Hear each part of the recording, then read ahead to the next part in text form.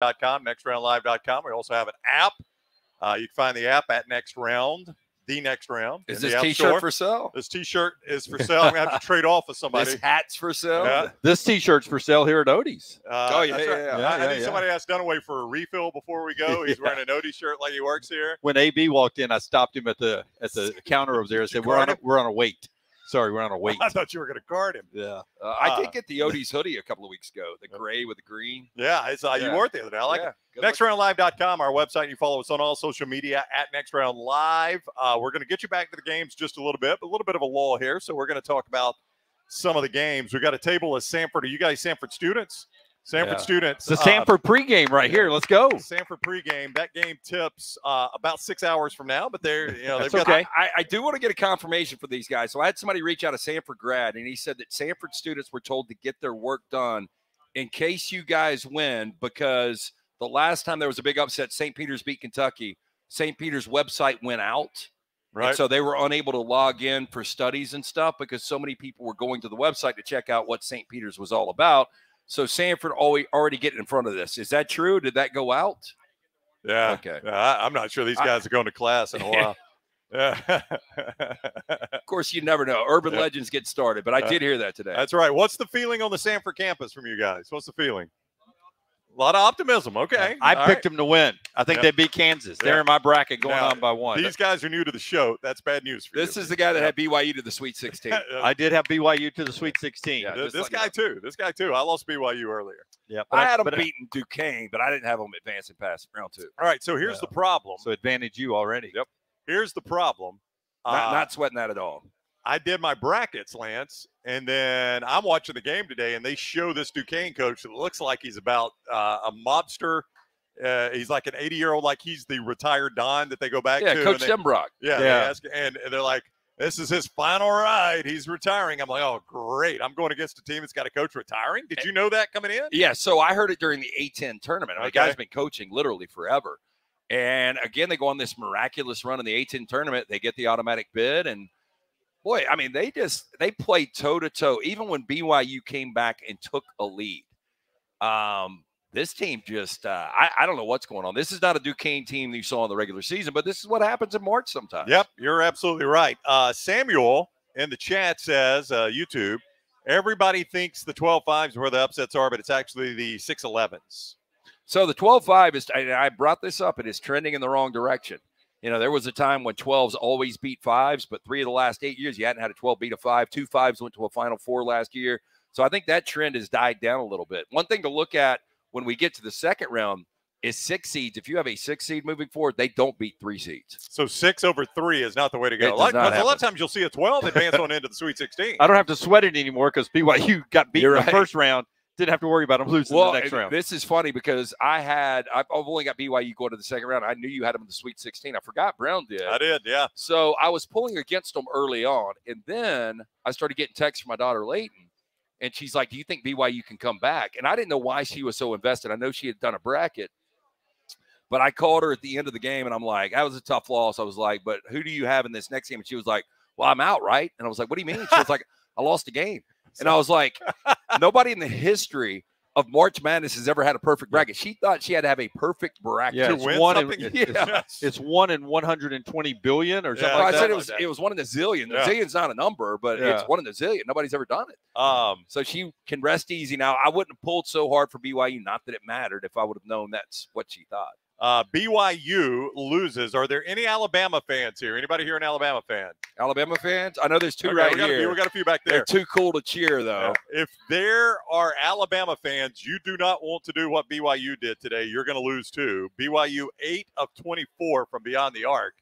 And that is where they live. They take more three-pointers than anybody in the country. Brown, I don't know if you watched Alabama basketball lately. It's been a long time since they've made 8 three-pointers. Well, that's what I'm saying. They'll lose to Charleston if they're 8 of 24 from beyond the arc. Well, I've got a question. Mark Pope, former Kentucky Wildcat, the head coach of BYU, because this Jackson Robinson kid off the bench, by far their best player. Yep. And I don't know. Like, I would have made every possession that guy's got. He played 35 minutes and scored 25 points. Wait, can we quick timeout? Hey, a Kansas guy's about to walk in. Can we boo him? He's walking in. Boo, Kansas. Where is he? Rock Chalk, go home. Rock Chalk, go home. I don't see him. He just walked by in a jersey. Oh, he didn't walk in. Boo, Kansas. He knew better to walk into this Sanford establishment.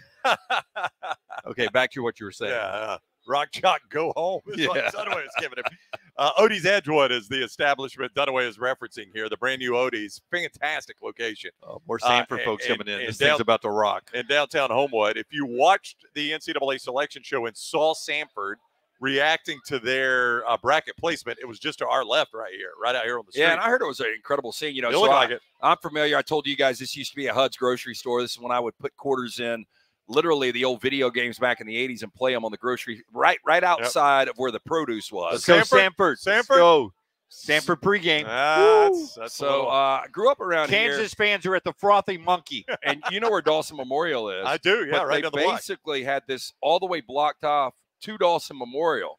And everything was shut down, and it was completely packed out. So really a good scene for Bucky McMillan and his Sanford Bulldogs.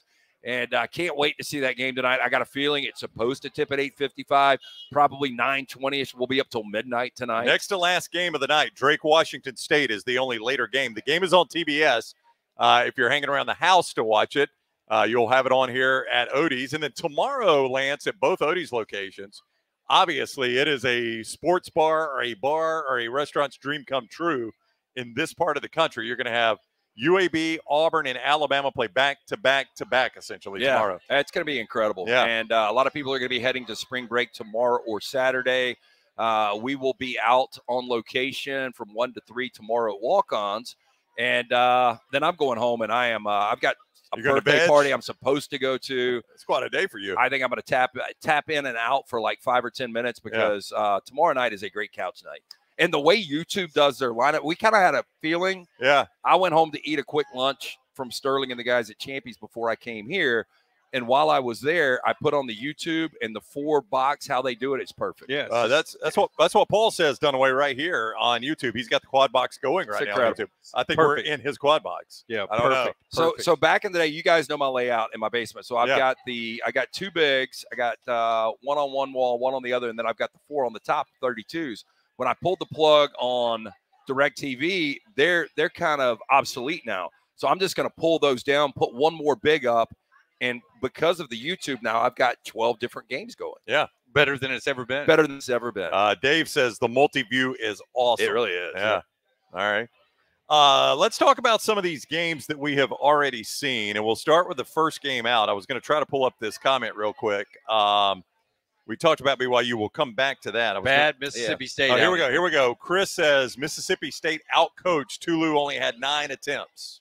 Yeah, I mean, you know, Smith is such a good presence down low. I thought Josh Hubbard, if Mississippi State was going to win this game, would be the difference. Hubbard goes for 15. Smith only has 5 field goal attempts.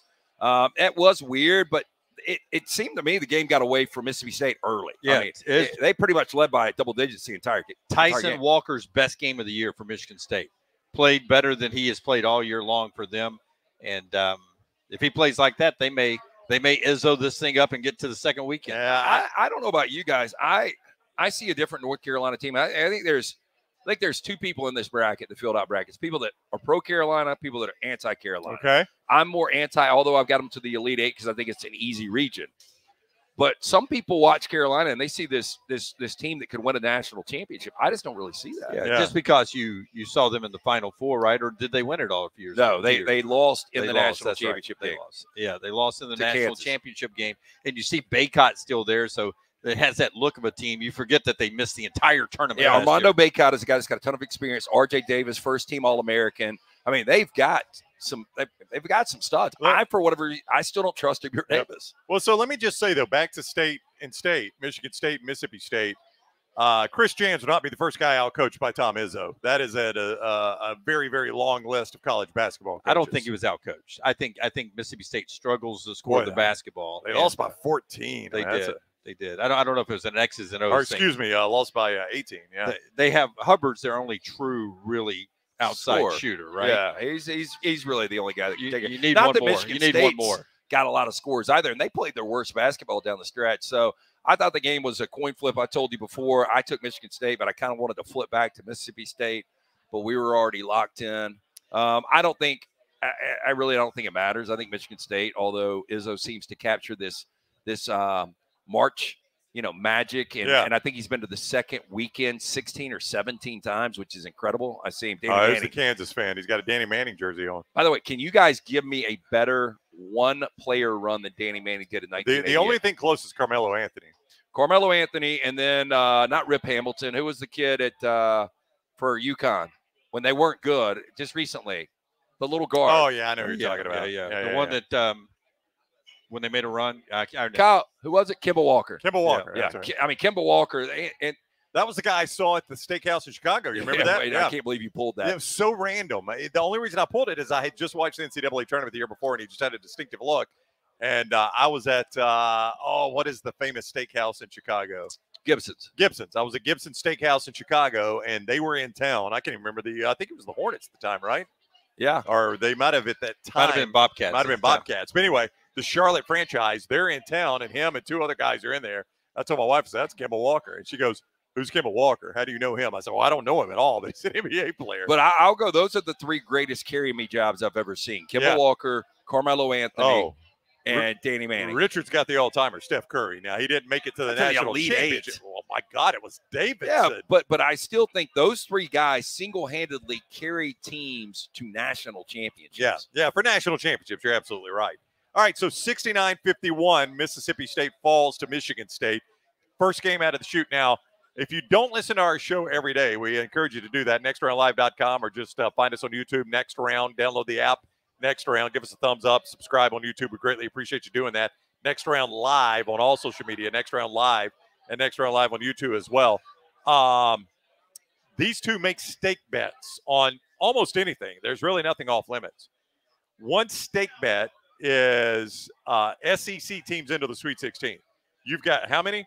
I got under 3.5. Under 3.5. So you've got the over. So Mississippi State didn't factor into that at all for either one of you. No, and South Carolina's not looking good at the half. Oregon's got a comfortable, I said comfortable lead. They're up 7. South Carolina hit about a 70-footer going into the locker room to cut it to 6. But I think I'm about to have 2 teams eliminated, so we're going to be down to 6 in the SEC. A lot of people are saying Mateen Cleaves, back to your other. But that was the Flintstones. That was a pretty good group of players. Because you had Mo Peterson, who was really good. Yeah, you had some players on that Mateen team. Cleaves was obviously a very good player. He was the best player. He was the mop. Yeah.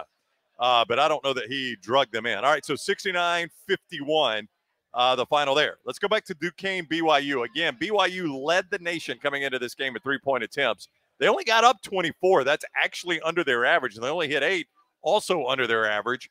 Again, if you're an Alabama fan, your style of play mirrors a lot of what BYU does. It'll be awful news for you. But Duquesne gets the win, 71-67. The 11th seed moves through to the next round. I know we all had BYU, right? Every one of us? All of us. Yeah. Okay. But I had them going to the Sweet 16. I did too. Yeah, so it's actually a pretty good loss for me in the first round. Yeah. So Duquesne advances. They keep the coach alive. Creighton. By the way, this is literally alive. This is a Duquesne team. Right. Just recently lost 5 consecutive games to St. Joe's, Richmond, Dayton. Who is this team? Oh, Loyola of Chicago, and UMass. Yeah. I mean, this was not a great team in the regular season. Also in the early slate that we have just watched, Creighton defeats Akron 77-60. Now, for those of you that care about people's brackets, we have a bracket challenge on our show. I've got Creighton in the national championship game. They are one of the top 5 teams in the history of basketball for NCAA tournament appearances without a Final Four. I think they break that streak this year. They beat Akron 77-60. Just kind of a workmanlike win for Creighton, 77-60 over Akron. Yeah. And the MAC had been so good in these situations against the number. I stayed away from that game totally, but I had a feeling that Zips would play a lot better. But Kalkbrenner, that's a really good team, well coached. Greg McDermott. Every starter in double digits. Kalkbrenner had 23. You got 19 out of Alexander, 15, 10, and 10. They did not get a single point off the bench. All 5 of their starters scored all 77 of their points, but every one of them are in double digits. That's kind of what you get. Not one bench point, Lance. Not a single bench point. 77 points out of their starters. And won by 17.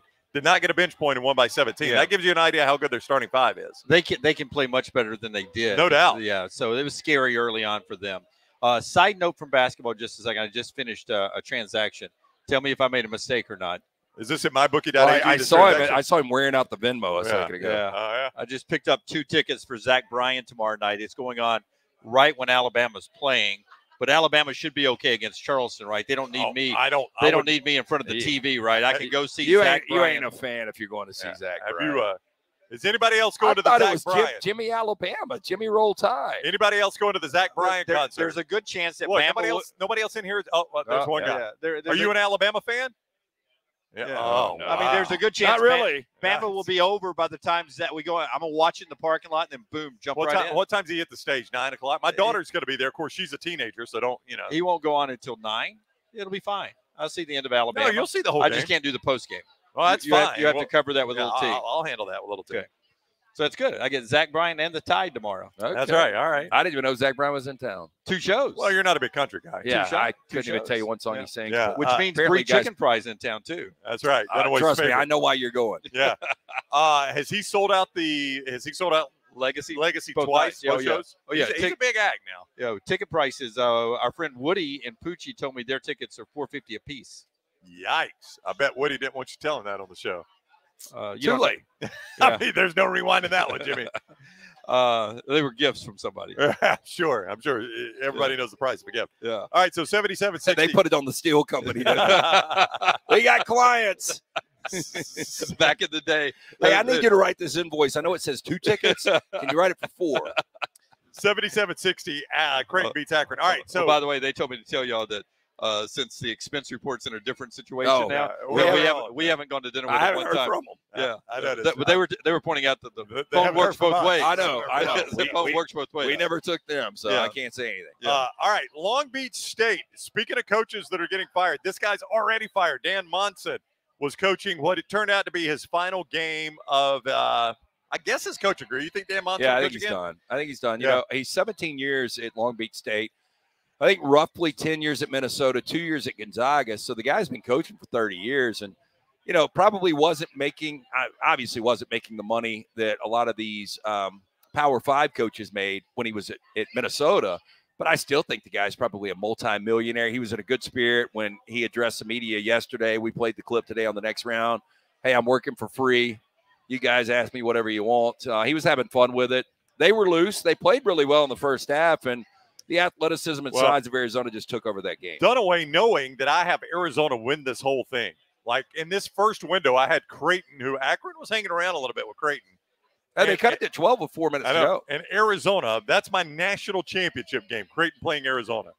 And so we're still at the studio watching, and the whole time Dunaway's like, Brown, tie game. Arizona's in trouble. Yeah. Arizona's in trouble. 33-31. Yeah. Dirtbaggers. I'm like, Dunaway, it's the first half. Well, I really when it was really tight, I was like, there's no way, because I've said this all day too. Arizona's not going to lose that game. But I started to think, damn, I've got Arizona in the Final Four. But I was like, you know what? I'd like to see them lose because Brown's got them to win it all. It's already over. That at least cancels it out. I think it would be over. I did this. That's what I'm saying. It would cancel out. You have the Final Four. He had lost at that point. He had lost Mississippi State. Yep. Well, that's one game. He had lost BYU. That's 2 games. And then that game was trending. I had the dolly, and I was walking down the hallway, and I said, "Hey, anybody want to help me move something to the garbage?" And they're like, "What are you moving?" I said, "Brown's bracket." Yeah, Dunaway did that joke in every office in our suite.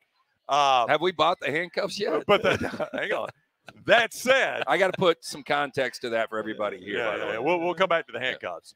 That said, I told Dunaway when he was making that joke, I said, right now, Dunaway, right now, I'll give you Long Beach State plus 20 since you're running your mouth. I did not take that. He did not take it. Dunaway, have you seen the final score? Was it 21? I said a great line. Yeah. It was 20. Yep. 85-65 Arizona over Long Beach State. Well, our friends at Blakely's Bouquets are out there. Yeah, of course. They're good people. They love the show. Across the street here. Yep. Arizona can lay a stinker. They can. I mean, that's a huge risk for both you and I. I've got a little more at risk than you do with them in the championship, actually winning it all. But they can lay a stinker. Yeah, they're tough to trust. I mean, Tommy Lloyd, I think, is a really good coach. Sean Miller was, he was Arizona such really good years, but at one point in time, we called him the best active coach to get to a Final Four. But the fact of the matter is they haven't won a national championship since they came through Birmingham in 1997 with Lute Olson. It's been a long time. And that's a good basketball program. Yeah. So Arizona has been a historically great program. They advance 85-65 over Long Beach State. We just watched North Carolina wrap up 90-62 over Wagner. I mean, I don't know what you say about this. Not a surprise at all. North Carolina. I watched like the first 5 trips down the court. They just dump it down to Baycott. And Wagner's got like a 6'4" kid on Baycott. And Baycott just absolutely dominates him going to the basket. Yeah, and, you know, Wagner was a dog in the play-in game on Tuesday night, and they were fortunate to get out of there with a win. Seahawks, no match. North Carolina kind of goes through the motions. You knew they were going to win. It was just what the margin of victory was going to be. Yeah, 90-62 was that margin of victory, Dunaway. Now, this is thought to be the weakest number 1 seed, North Carolina. Yep. In my opinion, they are, according to all the metrics, the Ken Palms and which stuff. Is weird because most people would also say they got the easiest road to the Final Four of a 1 seed. Which is just what UConn should have got as the number 1 overall seed. When UConn got the exact opposite They got the most difficult one. It made no sense. It's amazing how games change. Remember this one up here that was right above our head, Illinois, Morehead State? Yeah. It was close at the half. Oh, Morehead was down 3 or 4. Yeah. Now it's 78-56. Yeah. It's just a blowout city here with Illinois. Well, I think it shows you. Let's talk about that game. 78-56 right now. Illinois is on their way to winning. You always say every time we talk about Illinois, you talk about how good they play defense. Well, look, Brad Underwood, really, really good coach. Yep. From Oklahoma State to now Illinois. But you got a player in Terrence Shannon Jr. who really took over the Big Ten Conference tournament en route to the Illini winning that. And this is a guy that wasn't eligible before the season. He's got some serious legal issues. He filed an injunction against the NCAA and the school to allow him to play. I like that. I mean, that's bold. Yeah. And it's a bad situation. It's an interesting NCAA tournament storyline. You don't get that one every year. Yeah, the deeper we get on this tournament with Illinois, the more that story's going to pop back up. But anyway, with all that said, Illinois is a really good team. I wanted to see them get bounced. I think I've got them in the Elite 8. But I've told you guys I'm not afraid to pull against my bracket if it means chaos for you too. Terrence Shannon has got 26 in this game. He's good, man. 26. Is he the guy with the injunction? He's the guy with the injunction. Yeah, that's him. Injunction. What's your function? Well, by the way, if Terrence Shannon wasn't playing, they wouldn't have won the Big Ten tournament. They wouldn't be leading this game either. They wouldn't be leading this game. So he's that good of a player. By the way, 13 of 16 shots South Carolina missed to end the first half. I love how you keep jumping in front. Well, I'm just saying they're only 5. They're only 5 down. We're just now coming back. We're coming back starting in the second half here. Just wanted to point that out. Lazy South Carolina. Well, let's talk about it. But they're only 5 down. Oregon, South Carolina, 34-29. Well, you're speeding through the games way too fast. Well, I've got to because you two keep bringing them up. Oregon, South Carolina. South Carolina Dunaway, 9 of 28 from the field. 9 of 28. Yeah. So, again, for those of you that don't join us. By the way, that's not lazy. That's shooting a lot of shots. For those of you that don't They're lazy on rebounds, apparently. For those of you that don't join us daily, Dunaway says South Carolina, who Lance over-exceeded every single expectation of them, right? They Lamont Paris might be your national coach of the year. He's your SEC coach of the year. They won, 15 games, 13 games? You hold on. He's great. I said you hold on. Yeah. Where were they picked in the SEC? Dead last. Dead last. Where did they finish? Not dead last. Yeah, fifth, right? Fifth. And Dunaway says they are what? The way they're playing in big games down the stretch, they're lazy. I've seen them 3 times. They're the laziest team I've seen in person. Mac has put on weight all season long. He gets bigger every game. I don't know if it's lazy. Maybe people are just taking them a little more seriously, and they don't have the talent of some of these other teams. I still think they're going to come back and win this game. You think they are? Yeah. Okay. I don't think they will. 34-29 as we talk live here. Oregon leading South Carolina 34-29 as they just start the second half. Again, I'll go back to the stake bet. You're under 3.5 on teams in the Sweet 16 done away from the Southeastern Conference. Lance is over that.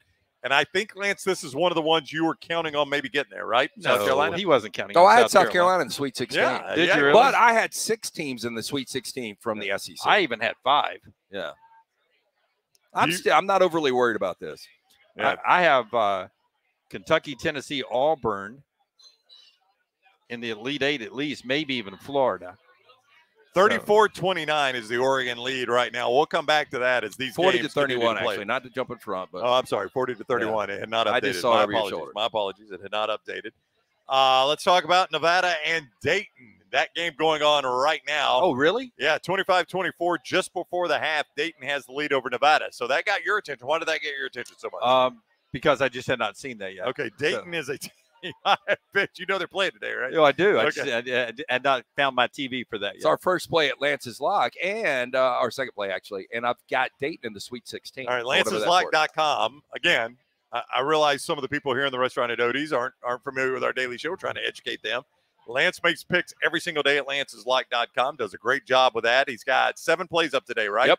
Your free play is Iowa State. We'll get to that in a little bit when we talk about the late slate of action. Any results yet? Yeah, BYU 0-1. 0-1, Lance.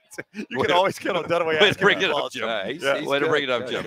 I didn't even know which one it was. I thought maybe, is he not on the text? thought maybe it was 2-0. Actually, he's not. Okay. Yeah, okay. We need to put him on the text. I don't know if it's going to stop him from asking that question. Yeah.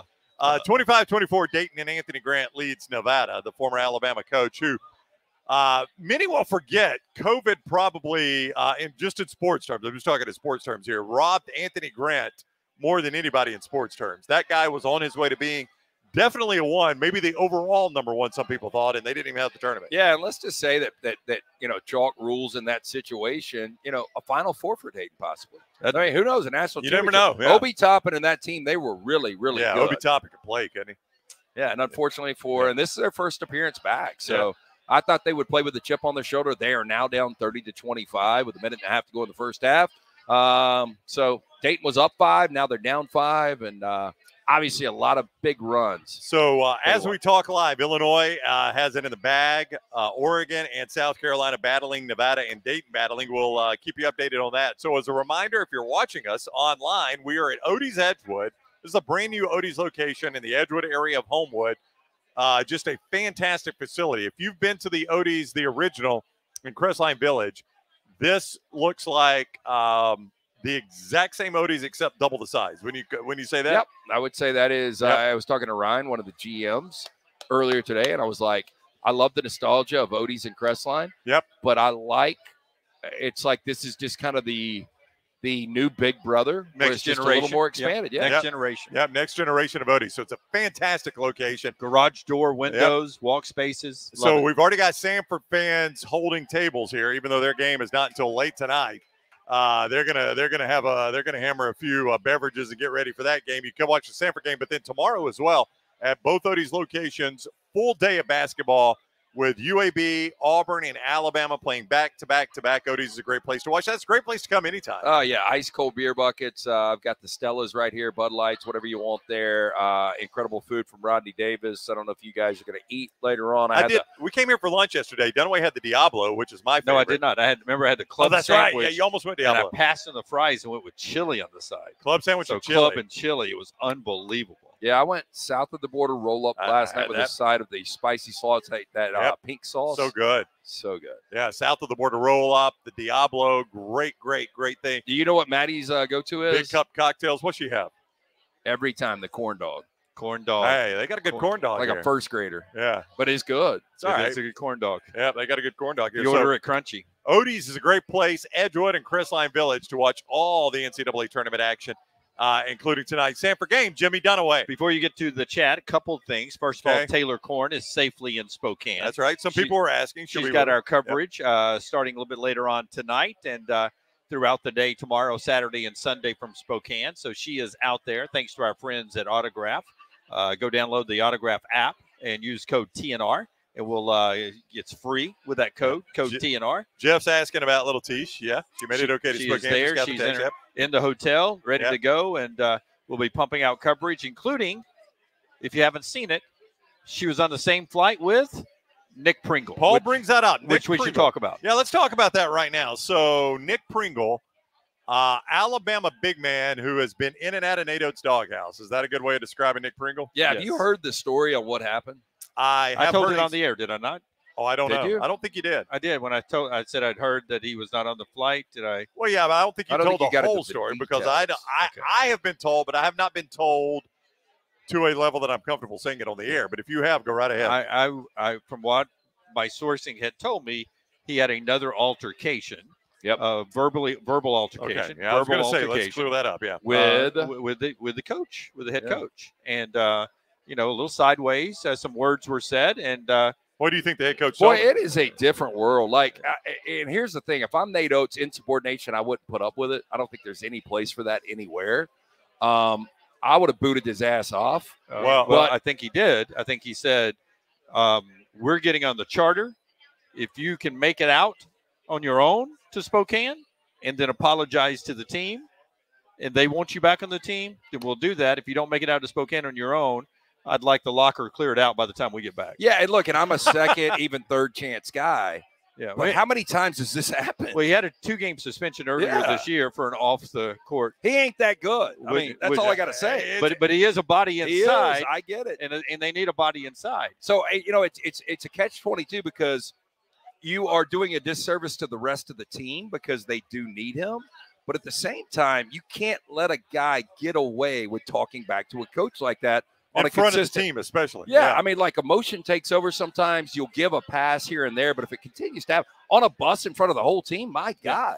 Now, I don't know if he, we can check with some reports and check with Taylor, but when the flight landed, a quick ride to the Coliseum would have gotten him there in time for the shoot-around. I do not know if he was on the court for the shoot-around or not. Was Taylor headed to the shoot-around? So we'll text her and see. It is the news conference and the shoot-around is wrapping up out there. Yeah. And that answer already is on your text there, Brownie. And I will tell you, I don't know if Nick made it to the shoot-around, if they've had the conversation about, but from sourcing, he, doesn't start anyway. Well, likely we'll see what playing time he gets against Charleston. But if he's dressed out, because the earlier suspension this year, he wasn't at one of the games. And then the second game, he had to come back and embarrassingly sit on the bench in street clothes. Yeah.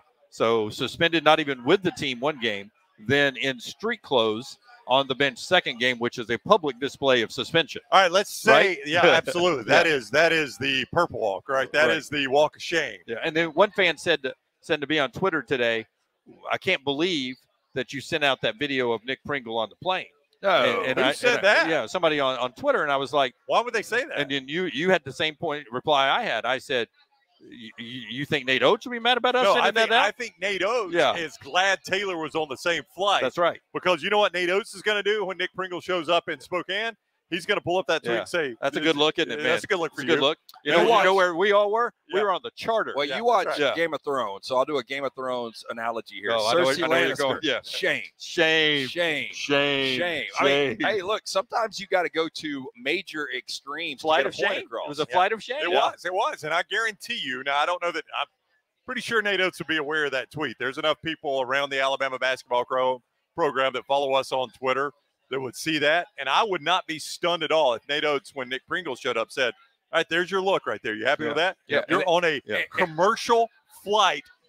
By the way, making a connection in Salt Lake City, not flying direct like we did on a charter, making a connection in Salt Lake City. That's or who Denver, you are. Wherever well, it was. Look, Denver, wherever it was. And he's showing out above the team. That's division in the team in the biggest moment right now of the season. Yeah. It's unneeded. Yeah.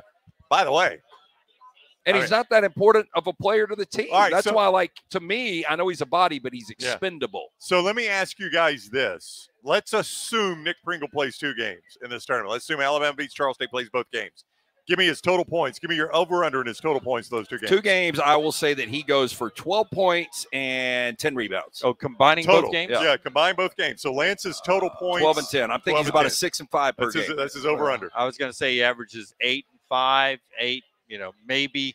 If you get 10 and 7 out of him, that's a great day right there. That's good. Just one day, 10 and 7? 10 and 7. If he averages 10 and 7, I'll take that all day. That'd be good. So that's 20 and 14 over 2 games. You'd love that, right? Yep. And that's what he needs to be. That's what he needs to be, man. Yeah. I'm going to pull it back. Oregon's going to win this game now. Oh, are you? SEC is. Well, what has happened, Lance? Well, that's a bigger topic I want to get to here in a second. Well, I'm just saying the SEC is not trending well, are they? Yeah, but right now where we are, South Carolina, when you're lazy, it's hard to hold your train of thought for 40 minutes, and they're down 54-37. Hey, guess who had them in their Final Four? South Carolina, by the way. I brought this 73 ESPN experts. All 8 SEC teams represented at some point. Tom Crean had South Carolina in his Final Four. No way. Oh, yeah, he did. Tom Crean? I can't laugh too hard. I had him in the 16. No, say this again. Tom Crean had South Carolina in his Final Four. I've seen them in person 3 times. I saw them in Tuscaloosa, blowout, in Neville, blowout, and at the SEC tournament blowout against Auburn twice and Alabama once. This Oregon team is not that great. No, but They're an 11 seed. yeah. They're obviously playing good because they just won the Pac-12 tournament. And now, By the way, the 11 is about to win for the second time today, right? Yep. Again, these double-digit seeds happens every year. I just can't project who it's going to be. Well, okay, I'm going to get a beer. All right. Who needs something? I'm good right now. I'm good. I'm still good with my tequila. Yeah. All right. As Lance goes and gets a beer, we're going to talk about some of the games. A little Dobell and pineapple is what we're hitting today. Yeah, Dunaway, let me ask you this. Matthew says all Natos has done to discipline Pringle is give him a slap on the wrist.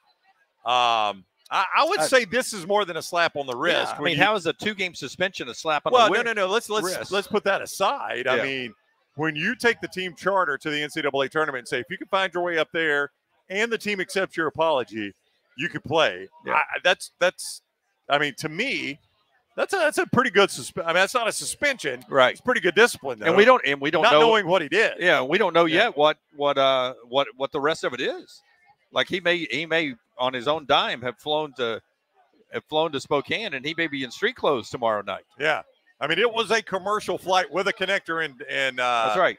He was on the same flight with Taylor. Yeah. Not to Denver, but from Denver to Spokane, the same flight with Taylor. Yeah. So he had to fly this morning. And Taylor left very early. What time did Taylor fly out? Taylor was awake at 6 a.m. She was wheels up at 8 a.m. out of Birmingham. All right, so little T's out at 8 a.m. So Nick Pringle from Tuscaloosa. That's right. They don't fly commercial out of Tuscaloosa. Right. He's got to get to the Birmingham airport. Hey, how are you?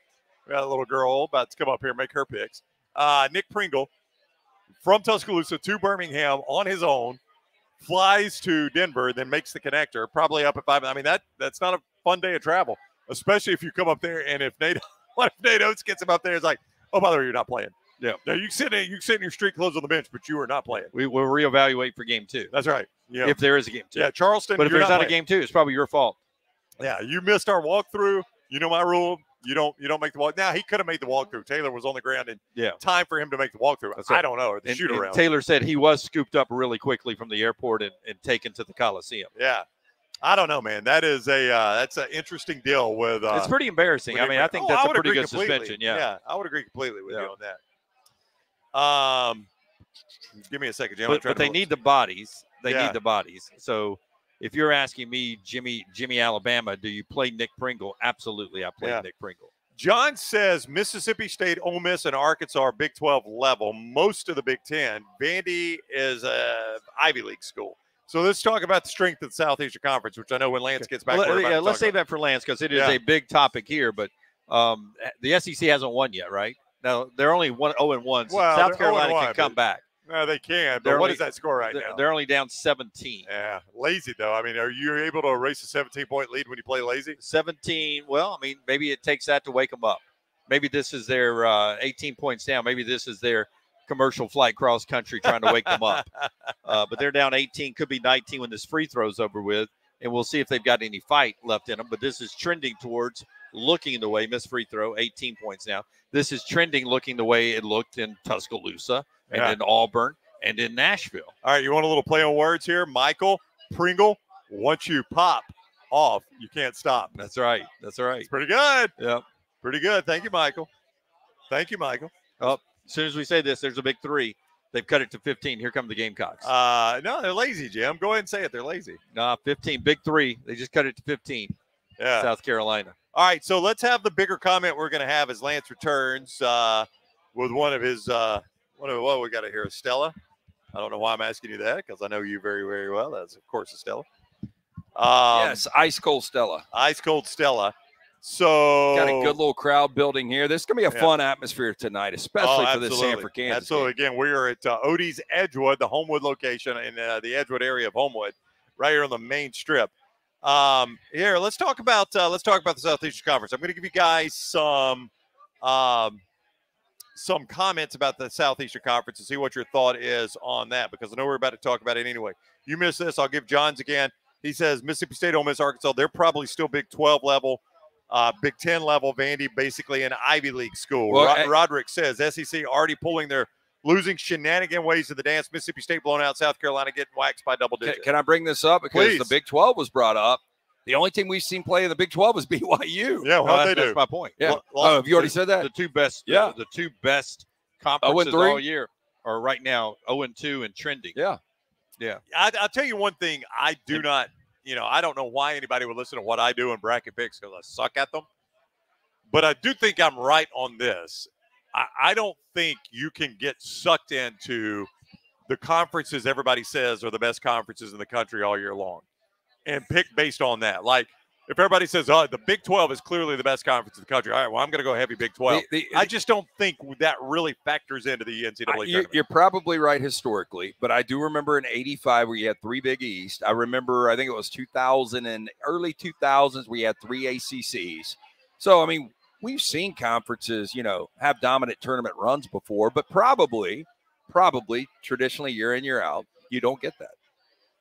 Do you buy into conference power or perceived conference power? Because that's the other thing. I don't know that we really know. Like, people make their judgment about conference powers in the Maui Invitational and the Battle for Atlantis and all those things, right? When you get the Alaskan Shootout. Great Alaskan Shootout back in the day, when you had all those teams play. That's when we make our judgment about conference powers in these one-off games when Kentucky plays North Carolina and stuff like that. And I just don't know that we get a really good reflection of when you have conference versus conference, who actually the best conference even is. I mean, you get a lot of teams, big-name teams playing big-name teams in November and December. I think that's when those reputations are founded. But so much can change between that March. It also skews the metrics.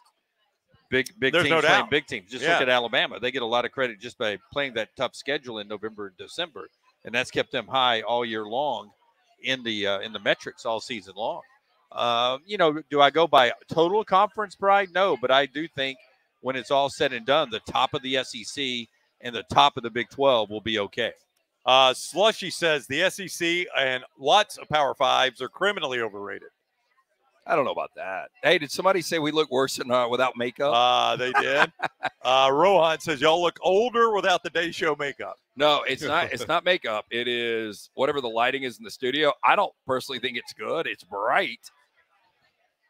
Well, he's saying we look older here. Yeah, that's what I'm saying. Yeah, I would say lighting and camera better here, which is giving you a clearer look of what we really look like. Oh, so okay. I think I look.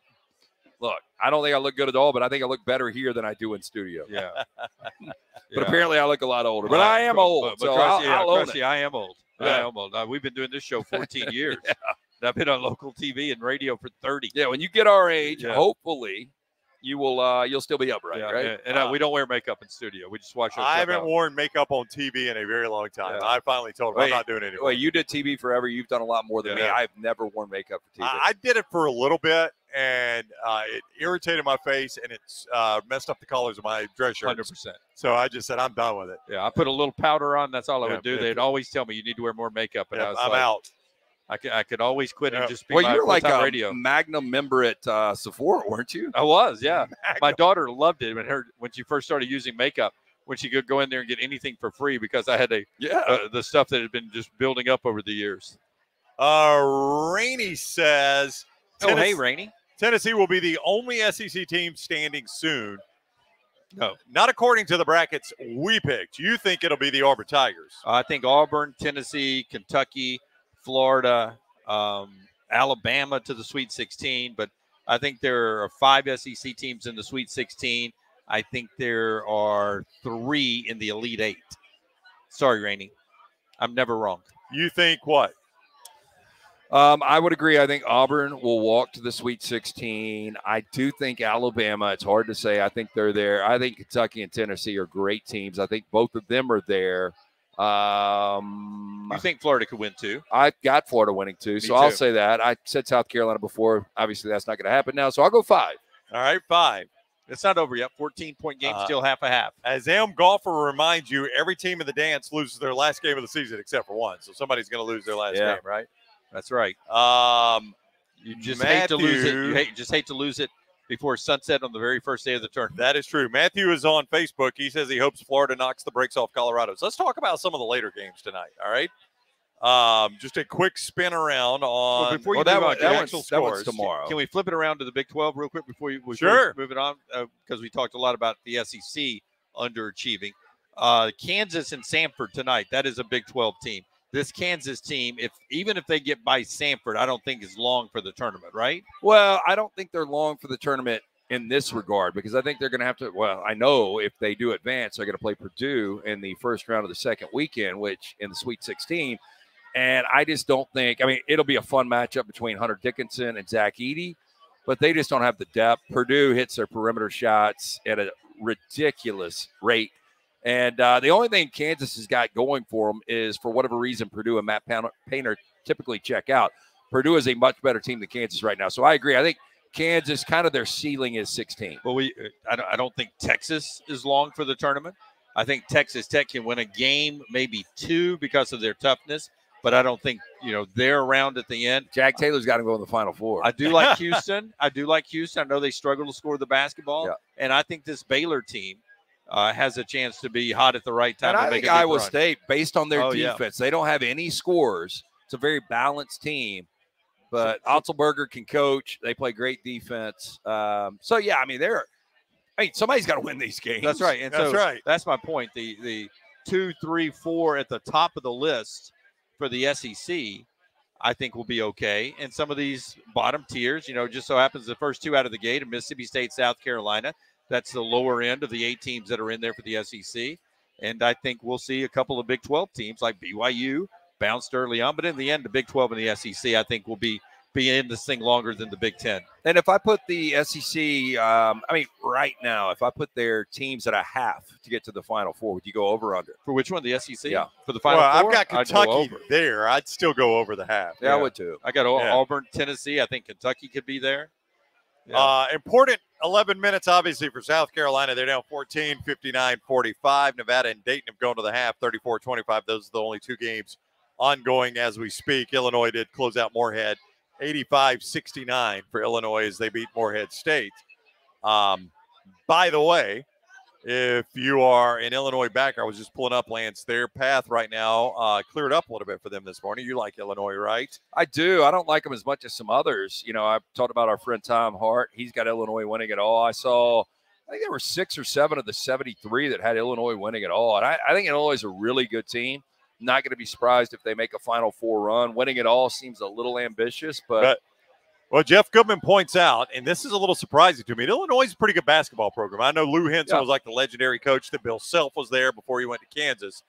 It has been 19 years since they made the second weekend of the NCAA tournament. Well, 19 years. I think that was the year they played North Carolina for the national championship. Dee Brown and those guys, Bill Weber was the head coach, and that was a really good Illinois team. But, they've had good history. I don't think they've ever won a national championship, but they've been really good in the past. And now all that stands in their way of a Sweet 16 berth is Duquesne, after Duquesne pulled the upset over BYU. I am not doubting Duquesne anymore. Okay. You watched that game today, and I watched every second of it. There was nothing fluky about that game at all. Duquesne out-hustled them. They out-muscled them. They outshot them. It was nothing fluky about that game. Same against VCU in the A-10 championship. So I think Duquesne's a pretty good team. They're playing, obviously, great basketball. They've got a ton of confidence. And the pressure's on Illinois now. Yeah.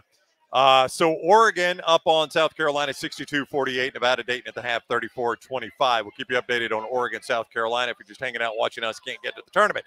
All right, tonight, Colorado State, Texas in a 10-7 game, guys. That is the first game of the night slate tonight. Colorado State, 10-7 over playing Texas tonight. 5:50 on TNT. MyBookie.ag has Texas about a 3.5 point favorite in this game. Texas, how do I describe them? Lazy. I don't know if I would. How much of the tournament's lazy for you? I think Rodney Terry is not a great coach. Seems like he cares about a lot of things that are ancillary, doesn't it? Yeah. And the horns down and all that, His cool glasses. Yeah. He got gifted a really good job. And I think there's a lot of pressure on Texas. Colorado State, Mountain West, a lot of people agree with this. They weren't really properly seeded. And I think Colorado State, watching them the other night, and I know Virginia is a horrendous offense. Colorado State is a big, physical, lockdown team, and I think they're playing with a lot of confidence. I think Colorado State wins the game. I got them advancing here. Me too. I've got Texas moving on in this one. I've got Colorado State. I can't tell you how many bunnies they're called by old school announcers, short putbacks. Right. I can't tell you how many right at the bucket baskets Colorado State missed the other night. That game could have been a 40-point game if they had made those little short shots there at the rim. Again, Texas, 2.5 3-point favorite in that one at mybookie.ag. Oakland and Kentucky. Speaking of the SEC, this team I got in my Final Four coming out of the South region. Oakland and Kentucky playing in Pittsburgh.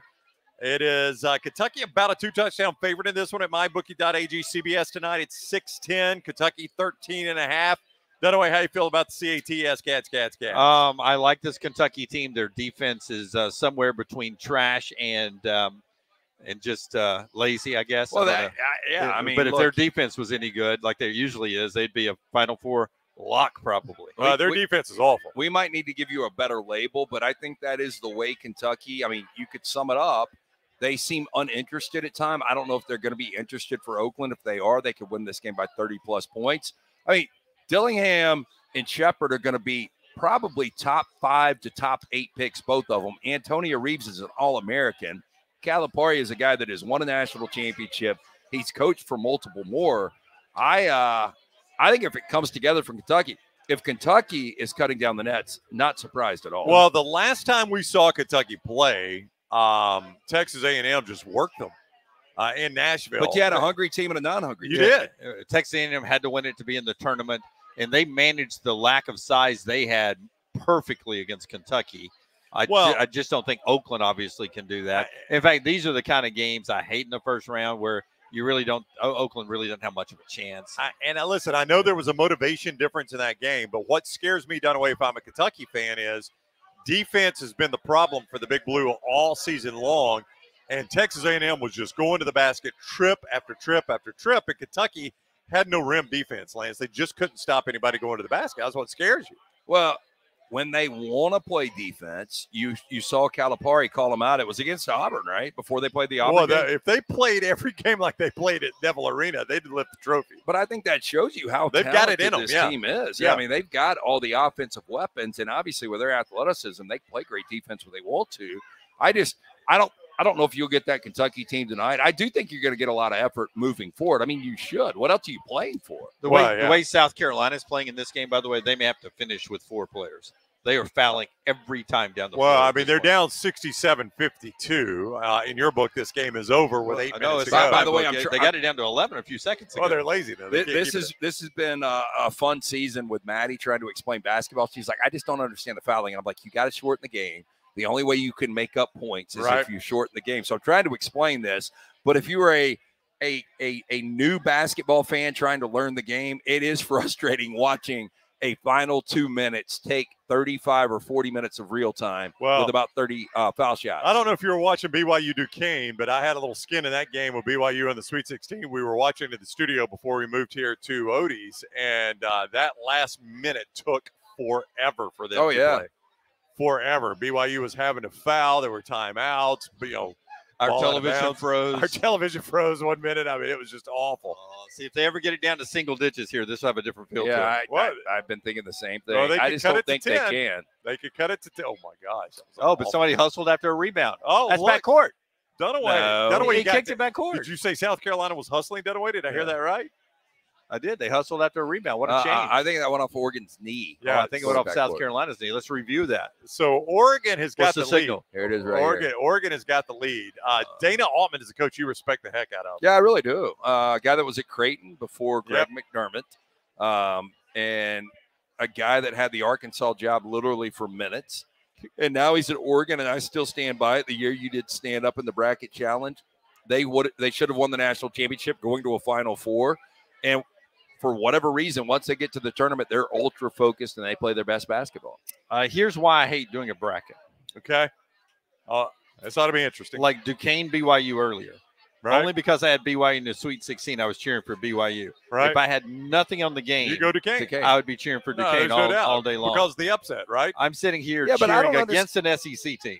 But still, because we all have BYU. That's why I can flip this thing quickly. Yeah, I did.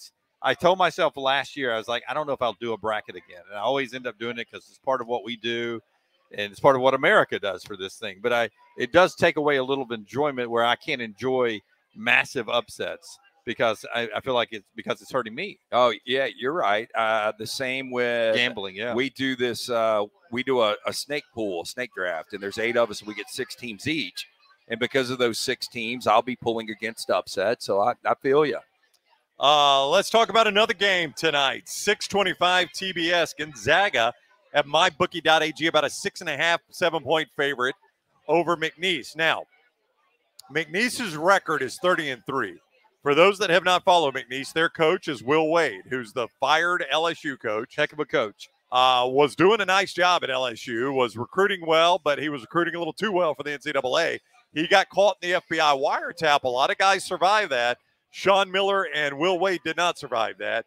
And now he's at McNeese State, or Rick Pitino. I can tell you a guy that did, Bill Self. He's stronger than he's ever been. But McNeese is 30-3. They have played an awful schedule. Ken Pom, the basketball analytics site, has them like in the 330s in their strength of schedule. There's only 358 college basketball teams. So they're in the bottom, bottom quarter, bottom sixth of schedule strength. So that 30-3 is a little bit misleading. But when you got a coach like Will Wade, I think a lot of people say, I'll buy into that 30-3 something. Yeah, and look, here's the thing. They're playing Gonzaga, and this is that first year that I don't think anybody expects anything out of Gonzaga. We know Mark Few's good, really a great coach. He's one of the elite coaches right now in college basketball, but he doesn't have the Chet Holmgrens and the Jalen Suggs of the world the Adam Morrisons, the guys that they've had in the past. They just don't have those standout elite players. So I don't really know how good this Gonzaga team is. I think they're better than McNeese State. I do think McNeese State, although they lack a lot of size, you brought this up earlier. Their one marquee win this year. They beat UAB, tournament team this year that won the American by 21 points in the regular season. So I think McNeese is playing loose. That's their best win, yeah. And I mean, McNeese is dangerous. I like Gonzaga in this game, but we'll see. Unless, Dunaway, I am missing a team. We looked at it during the show today. Unless I'm missing a team, UAB is the only tournament team they played. Right. Does that worry you a little bit, though? Oh, it does. It does. Yeah. Name some of the ones they beat. Remember, they beat Bible Studies. They beat Bible Studies, which I know we got a lot of Sanford fans here that are doing Bible Studies, but that is an actual team, Bible Studies. I don't know anything about Bible Studies. Jim, they beat Champ Christian. Right. They beat Laterno. I don't know what Laterno is. Sounds very French, and I'm probably saying it wrong. They beat give me one more. Hang on. I was going to give you this other one that they beat in December. I have to jump ahead. Down to 10. Oh, no, Dunaway. The Mississippi School for Women, Dunaway. Right. Mississippi University for Women. I think UAB, if I'm not mistaken, is the only tournament team that they played this year. Now, like Lance said, they beat UAB. By 21, I think. Yeah, they beat them very, very, very soundly, in fact, 81-60. At UAB, that game was in Birmingham. So does that worry you, Jim, that that's the only teams that they have played that are in the only team they play in the tournament is UAB? Doesn't worry me. I got the Zags. Does it worry you? Is that one reason you picked the Zags? It is one reason I picked the Zags. I was all in on McNeese until I started breaking it down. I was like, I'm not going to buy into Will Wade and McNeese. Great story. He'll get a good job someday again, but not in this Zags team. This Zags team is beaten up because of the history of what Gonzaga has been able to do recently. But this is not a bad basketball team. They got some quality wins. Lazy rebound there. Oregon gets it. You dog out this South Carolina team. Lamont really Paris did a great job. They won in Knoxville this year. They did. Beat Kentucky. Yeah, it's I don't know. I think they beat Clemson. I do think that we will start to see less and less upsets in this tournament, sadly. Well, let me ask you about Gonzaga, though. We're watching 11 beat a 6. No, I know. That's barely an upset. Wasn't Oregon favored? How's 11 beating a 6 an upset? Oregon was favored the game. It's not an upset at all. They were. You're right. No, Duquesne was an upset. Lance, Gonzaga, this is one of the more average Mark Few teams Gonzaga's ever had. Or one of the average Gonzaga teams Mark Few's ever had. So I mean, if you want to pull, or I'll do it, Mark Few, and you go year by year, I think he was an 8 seed one year. I can remember back in the day when he was. I almost think this was his weakest team in the last 20 years, though. And he has played for a national championship. But wouldn't you say the Mark Few era has been marked by earlier than expected exits? Would you give me that? Yeah. I mean, that has kind of been the knock on him, right? As they go out of the tournament earlier than you would expect. But he has played for 2 national championships. I know that. That's pretty amazing. Yeah, no, that is pretty amazing. Would it stun you as much as Gonzaga has struggled to finally win that championship? Where are the Sanford guys going? They're leaving. Oh, they're going. I mean, did they just now realize, hey, this game doesn't start for another? Oh, okay, we're just moving tables. Okay. I was worried about the Sanford guys. Wow, you were about to, like, we're a stand-up comic. They were about to walk out. Well, I was just like, you're here now. Shame them. You're here now. Would it stun you, though, if this is the Gonzaga team that finally makes that run and win the championship? I mean, you'd be stunned by that, right? It would stun me. Yeah. It would stun Give me his head coaching. I mean, this is a remarkable head coaching record. So Gonzaga, oh my God! I mean, it's crazy. Yeah, I mean, it's Sweet 16 after Sweet 16. Okay. Now he's had some exits in the round of 32. Let's just go the last decade: 32-3, 29-7. Give me the tournament. Though. Give me the tournament. Yeah. Okay. Everyone's going to say you can read all that 29 wins. 32-3, only one win. 1-1 in the tournament. 29-7, 1-1 in the tournament. 35-3, Elite Eight. 28-8, Sweet 16. 37-2, played for the national championship and lost. 32-5, Sweet 16. 33-4, Elite Eight. 31-2, canceled tournament because of COVID. 31-1, played for the national championship. 28-4, Sweet 16. 31-6, Elite Eight last year. Give me a school that 8 straight years of going to the second weekend at least. Give me a school that wouldn't take that. Oh, everybody would. Every last everybody one. would. Everybody. I mean, you could talk about the powers. Kentucky would take that. That's about what they've had with Cal. Yeah, everybody. North Carolina Cal hasn't gone that deep since he won one. North Carolina would take that. Yep. Now, I know there's some head coaches that would disagree with this. I've always said if you coach a really good program, you should be in the tournament every year. I think getting in the tournament is the equivalent of playing in a bowl game. I heard Mike Krzyzewski on that show. I don't even know what it's called on Sirius XM. Mike Krzyzewski. That I'll just randomly get in. Coach K's podcast. Yeah. But he said it. You know, because whoever the host was that night said, you are like third all time with 24 consecutive appearances in the tournament. He said, yeah, that's great. He was like, but I've always said if you coach a program, a big time program, the floor should be getting to the NCAA tournament. That's right. It's the difference between a good year and a bad year is making the NCAA tournament. That's what's crazy about North Carolina not getting there last year. Teams like Villanova not there this year. Then you can make it a great year in the tournament, right? Yeah. Good year, better year. Well, all right, so Gonzaga is a 5 seed, and they're going to play Kansas if Kansas beats Samford. I mean, they could get Samford. We'll see. Your feel for Gonzaga as a Sweet 16 again? Is that their ceiling? Is that their ceiling for you? That's as far as I have them going. Okay. Yeah. All right. Wait, then who do they run into? Yeah, second round they play Kansas. They play Kansas if they Samford. win, or Samford. They play winner Kansas Samford, then they get Purdue, right? Yeah, I think that's right. South Dakota State, Iowa State. This is a 15-2 game. Now, again, no one of those blowouts. If you were part of Merch Madness, you know that if a 15 beats a 2 or a 16 beats a 1, you're going to get your money back for anything you spent between the announcement of the field and Wednesday. So good for you. This is one of those shots, 15-2, but I know you very much like this Iowa State team. I do, just because of the defense. Now, here's the thing. You say blowout, and I agree. I think it's going to be a blowout tonight. The number's gone up to 15.5. But the only way Iowa State blows you out is playing incredible defense. They were undefeated at Hilton Coliseum this year, where that's obviously one of the best home field court advantages in all of college basketball. But they were just kind of average on the road. Neutral site here. The Jackrabbits do have a lot of tournament history. I think they've been to 3 consecutive tournaments now. So I don't think the lights are going to be too bright. But I do think Iowa State's defense is way too much. Dunaway, South Dakota State, 22-12. Do they have anything at all for Iowa State? You say blowout. 15.5 is the number, and it's your free play, right, at Lance'sLight.com. Yeah. Lance'sLight.com, 7 total plays up. Some of them already going off, but your free play is Iowa State. So you like them by 2 touchdowns. And Dunaway, you like them big. I like them big. Another 15-2. This is another opportunity for you to get free clothing from us on TNT. Tennessee, a 3-touchdown favorite, 21.5 at mybookie.ag over St. Peter's. Anybody will remember St. Peter's for making the run after they beat Kentucky a couple of years ago. They got another shot at that. Was that a 15-2? Yeah. When they beat Kentucky, here we are, 15-2 again, against a team and a coach that struggle to perform this time of year.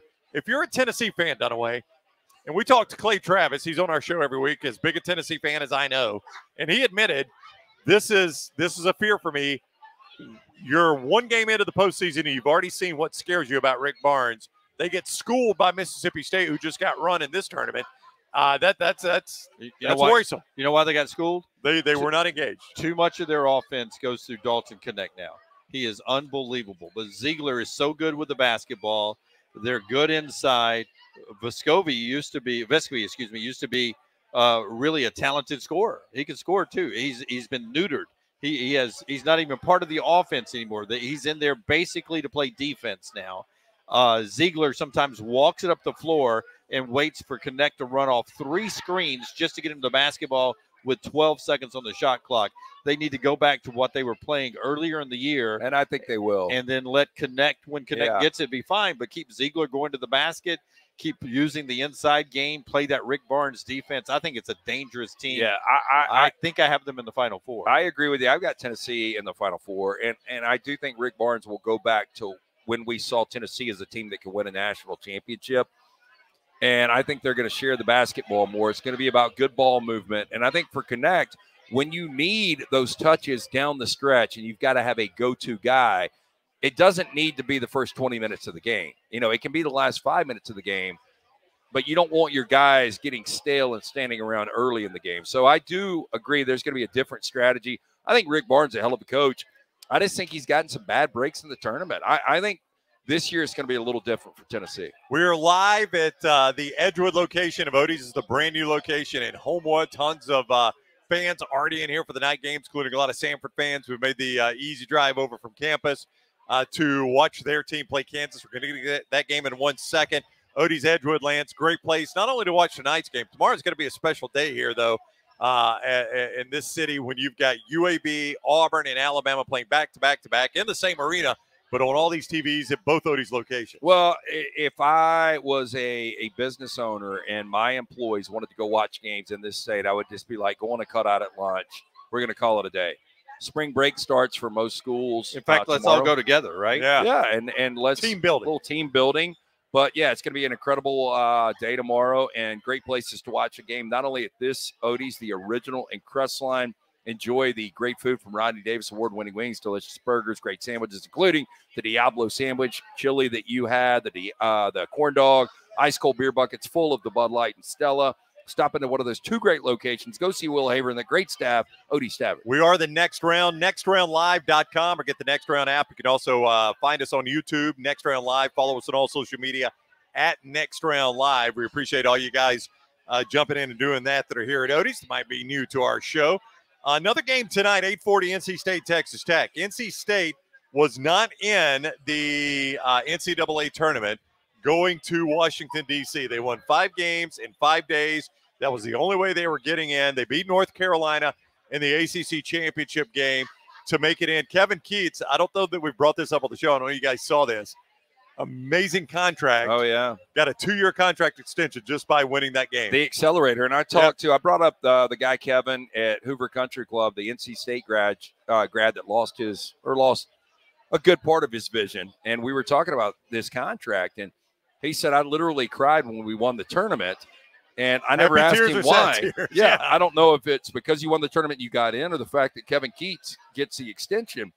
But this is Dennis Felton all over again. Absolutely it is. I don't know that they were going to fire him like they were Felton. Felton was getting fired. I mean, according to these guys that are NC State fans, they were going to fire him. So now he gets the 2-year contract extension. You're in the tournament. So now that you've made it and you've extended him, I guess you hope they win every game now, right? They're not going to. Dunaway, I just don't believe in teams that have to make these tournament runs to get in. They're an 11 seed playing 6 seed Texas Tech. I like Texas Tech in this game. I like Texas Tech a lot because of that reason. I think you have all that energy you spend and you come out of that tournament in D.C. and that stamina drops down instantly.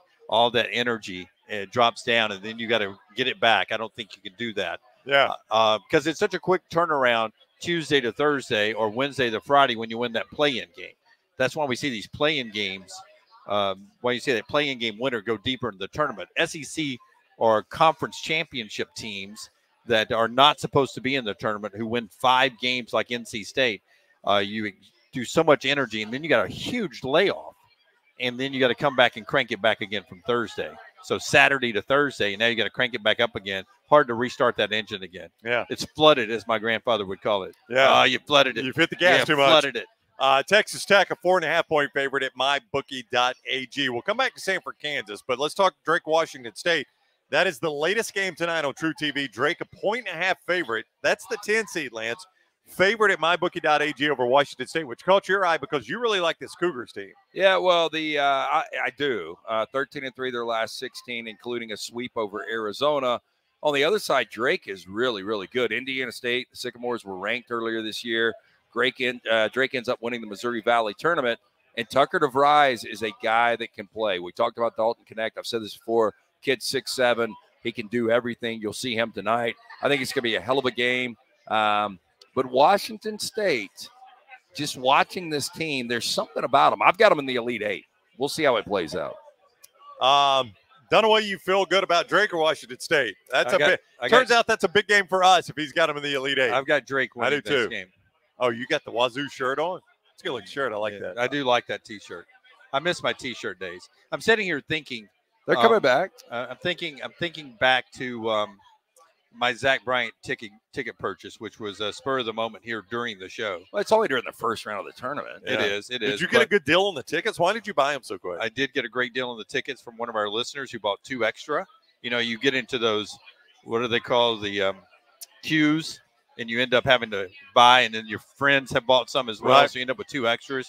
So TR, who listens and watches our show, had 2 extras, so I was able to jump in and grab a ticket from him real quick. And so, you know, my wife's got to preach this weekend. She's got final exams next week. It's Holy Week next week. And but I'm just so is she going or not? I'm going to say it out loud really quick. Yeah. I'm just nervous that I bought them without asking her first.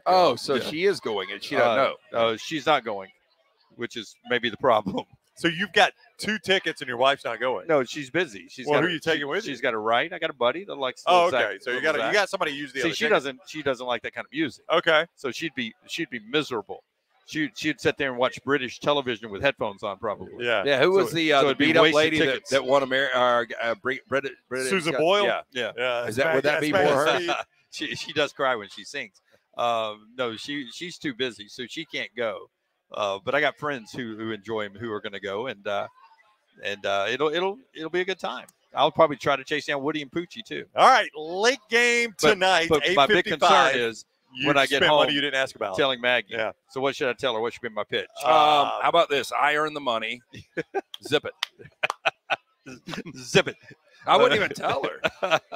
Or, you know what? If she bitches, put her on the couch tonight. Wow. Great advice.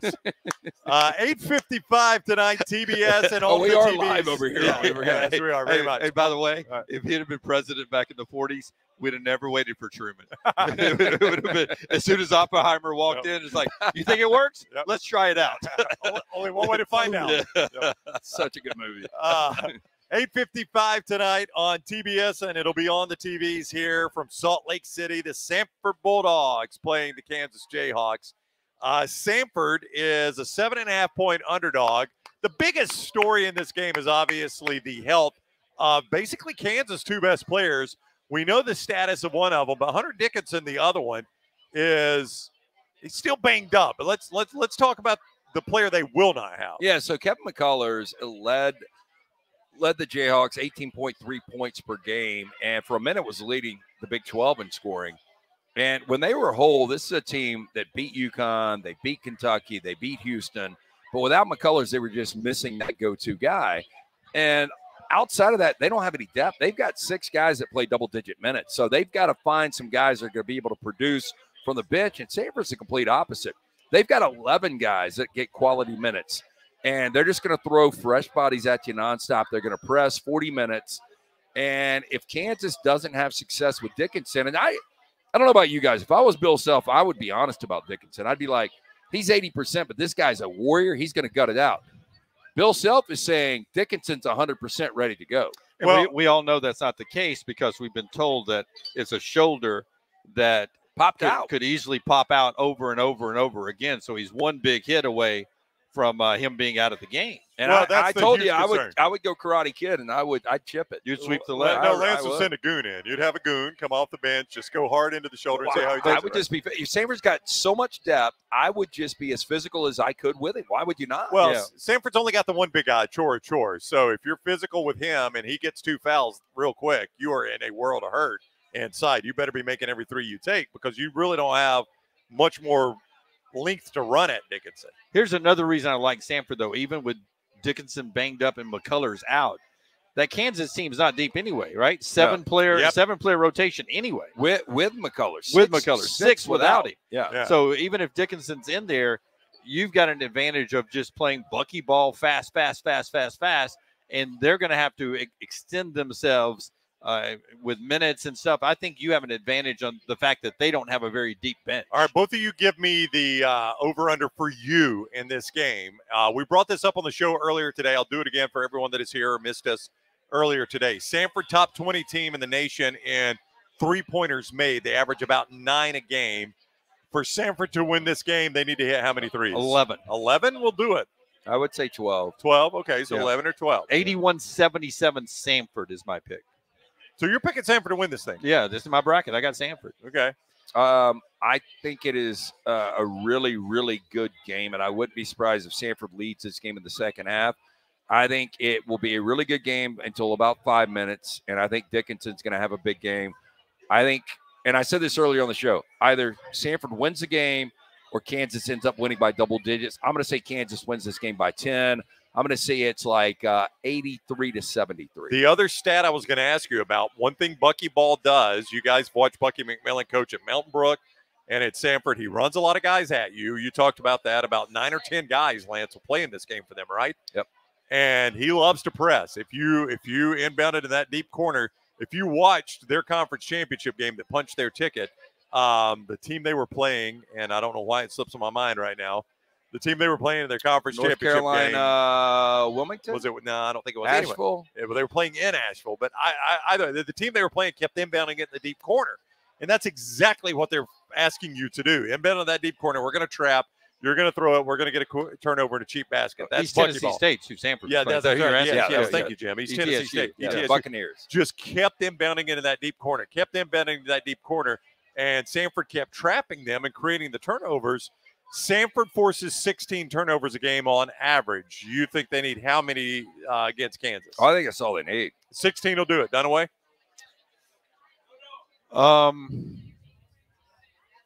16's a good number. I'll go even higher, though. I'll go 18. 18. So they need 18. So for you, 11 made threes, 18 turnovers, then you think Sanford wins the game. I so do, you think and I do think they win the game. For you, 12 made threes and 16 turnovers, and they're good to go. Yeah. I think it is a dangerous game for Kansas, but I think Kansas has heard this. I mean, how many people are saying that Sanford's going to win this game? Kansas is shorthanded. Kansas is going to be ultra-focused. You got to at least give me Bill Self, to me, is the best active coach in college basketball. And Sanford's twos are better than, or excuse me, KU's twos are better than Sanford's ones. Yeah, supposedly. They're at least like parts. But those guys, when they had to come in late in the year, they've lost 4 or 5. When they've been relied on, that's against Big 12 competition. That's very different. But, I think winning breeds winning, and I think losing breeds losing. And those guys have not been in there with a lot of successful time down the stretch, those twos that we're talking about for Kansas. And I think you get a little pucker factor in the NCAA tournament, especially when you're at Kansas. If this game is late in this game where Sanford still has a shot, I like Sanford to be the darling of this tournament, right? Nobody is shocked by Oregon 11 beating South Carolina. This game's about to go final. Right. Doug says, how about those lazy Gamecocks, Jimmy D? Yep. He asked you that on Facebook. I don't know why I was so emotional into this game more really than don't any either. other game in the first round. Yep. Well, I think because you called them out as lazy. If you flip this score, I would eat a lot of crow tomorrow. Yeah, probably. Yeah, don't have to though. I'm right again. Okay, I'm going to run to the bathroom again. You want a cold beer or something? No, I'm good. I'm drinking my my tequila over Now, here. you've never experienced this. When you break the seal, there used to be a place called Club South, and it was penny beer. Right.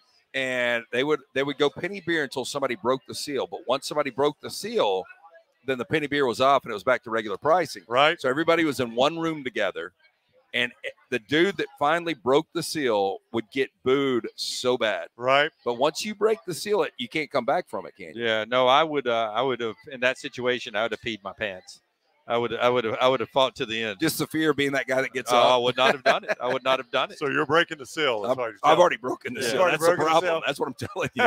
So I'll this be is back. a second time out for Lance. Do you want a beer? I'm good. I'm drinking my tequila. I am fantastic. Thank you. And by the way, this is only my second beer of the day. Right. We had Sterling for Champions came up, and he had a couple of beers up there. And I was like, I really want to drink with you, but I know it's going to be a long night. So I'm going to try to be a little reserved. So I've been good, but I drink water all day, as you guys know. Second beer is just Yeah. Well, I was explaining to somebody yesterday that right after the show for that first hour, 12 to 1 every day. Nonstop. I have to go to the bathroom 3 or 4 times it's in an hour. Somebody turns the faucet on. Because I've held it during the show, and then at 12 to 1, it's just constant. I have to go. I'll tell you that was the best thing about Dry February was only getting up once in the middle of the night.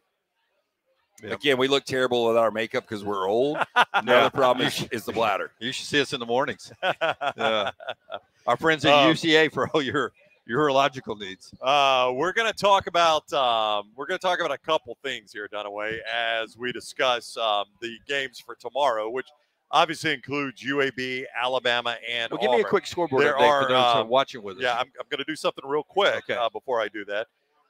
There are reports that Davin Cosby, and Nate Oates has talked about this, has broken his foot. Nate Oates says Davin Cosby has a broken foot. I had heard at the shoot-around, he is wearing a walking boot.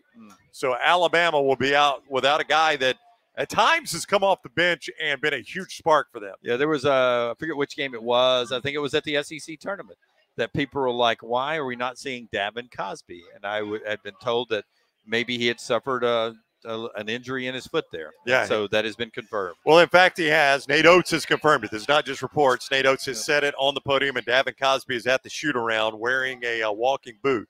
So Alabama will be without Davin Cosby at the for I would imagine the entire NCAA tournament, however long Alabama plays. Yeah, broken foot. So so that makes just another body, different positions. Pringle more important because then you may need Grant to go out on the edge some. Yeah, and James asked, he says, hey, it's being reported Pringle dealing with a personal issue with the team will play tomorrow.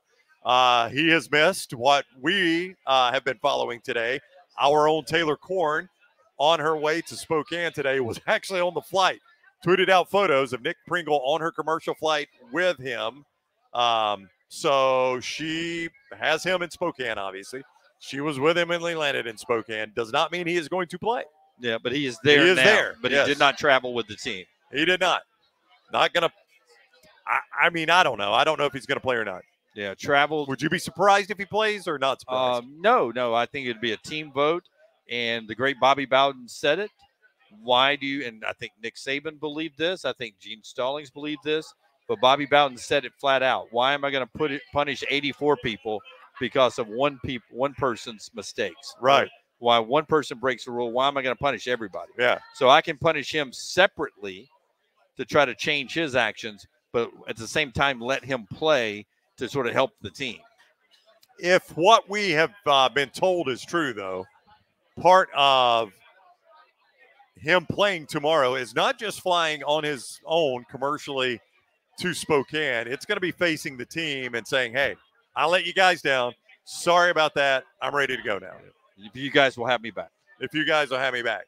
So and then Mark Sears goes. Mark Sears and Latrell Reitzel and Ryland Green and all those guys. But you need him. You need him on the team. I mean, if he's going to have a good attitude and play, yeah. Well, I will tell you, I've done the sidelines. Is it 2 times I've done for the Crimson Tide Sports Network? I can't. I did the Arkansas game and then one tournament. They lost the first game at the SEC tournament. So 2 games is what I did. Last regular season game and the first SEC tournament. Nick Pringle surprised me at how positive he is during huddles with other teammates and even taking some really heavy coaching. So despite all this stuff you may hear about Nick Pringle during the games, it's the only thing I can talk about because it's what I saw with my own eyes. Right. I thought he was a great encourager of Sam Walters and others, and I thought he handled some seriously hard coaching during those 2 games. And I think he's a contributor. I like when Nick Pringle is on the floor and he's playing well. And if he could get back to playing as well as he did at certain points last year, then Alabama can make a little bit of run here. Now, I think he played better when Bediako was on the team, and he only had to do a certain role. And we're asking, if you're an Alabama person, you're asking him to do something a little bit different. But it is I think he's a must-have. Yeah. I think you need Nick Pringle. I think you need all the bodies you can get to make it happen. From the media availability for Alabama, Nate Oates says he was dealing with, quote, a personal issue, will be available to play. Should be good to go tomorrow, the way Nate Oates puts it. Does not promise any playing time or starting. Pringle says This is from Nick Kelly, Tuscaloosa News, documenting what he said in the player availability. Just finding a good mindset to come out here and play for my team and do whatever it takes to win. So we'll see. They did make Nick Pringle available. Well, I think it's an open locker room. Yeah, I think well, you know, on a now you can be in the bathroom or wherever you are. They did. KD Johnson at the SEC tournament would spend the entire time back in the shower area and would not come out because he did not want to talk to the media. Yeah, he did not want to talk to me. He came out after winning the championship for the final 15 minutes of the media window. Yeah. Other than that, he stayed in the back and did not want to do interviews. So there's ways around the rule of having everyone available. Especially you could have just did Nick Pringle. He's not here yet. It's kind of hard to hide. He's not here yet. He's a big guy. You may have read on Twitter he's on a flight. Yeah, he's waiting for his bag at the Spokane International Airport. Yeah. All right, let's talk about tomorrow. UAB taking on San Diego State, TNT, 12:45. UAB San Diego State playing tomorrow. Your feel about UAB and San Diego State? Lance, let's go. UAB San Diego State. Lance out fraternizing with the crowd. We're doing a show here. Back from the commercial break. I mean, we're back from the break. Yeah. So ask the question again. San Diego State, UAB. Your feeling about San Diego State, UAB? It's been a great, to get a championship trophy for UAB, for him to, for Andy Kennedy to sort of stick a flag in the ground in the American the first year to let everybody in that conference know that UAB is a basketball school and they can play some hoops. I think that's a great thing. I think it's a tough matchup for UAB because San Diego State's calling card is defense.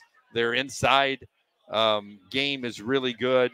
We saw this team, some of the same parts, eliminate Alabama as a #1 overall seed last year. I think it's a tough matchup for UAB. We know Yaks will get a double-double. For this, it'll have to be Butter and Eric Gaines having a big game. This number, I think, Lance, moving just a little bit. I got San Diego State right here, mybookie.ag, 6.5-point favorite. I think it's been 7.5.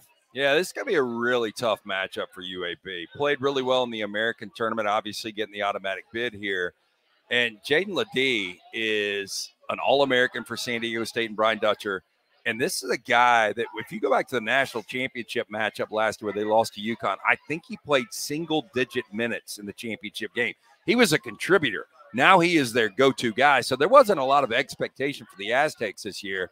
They've overachieved. But there's a reason they're favored. I think they're the better team. Their defense is lights out, and I think UAB is going to have a lot of problems scoring the basketball. Either one of you guys have UAB moving forward? I do not. Unfortunately, I got San Diego State beating them. I do too, but I would say this. But I'll be pulling for UAB. Oh, absolutely. I'd love to see a UAB Auburn game to go to the Sweet 16. Yeah. There is a chance that San Diego State may have been overrepresentative in the seeding because of what they did last year. But as you know, you ended up having some people hit the portal. Some people went to the NBA, and as you said, you got a role player now who's sort of the biggest minutes for the Aztec. So unlike Florida Atlantic, you have a lot of these guys that didn't come back for San Diego State like they did at Florida Atlantic. Well, you've got another double-digit Mountain West seed that's about to win. Nevada's about to knock off Dayton. And you guys had Dayton winning that one? I had Dayton winning that one. I had Dayton go to Sweet 16. So you guys are in good shape right now with me because I've got 2 Sweet 16s about to go down right here.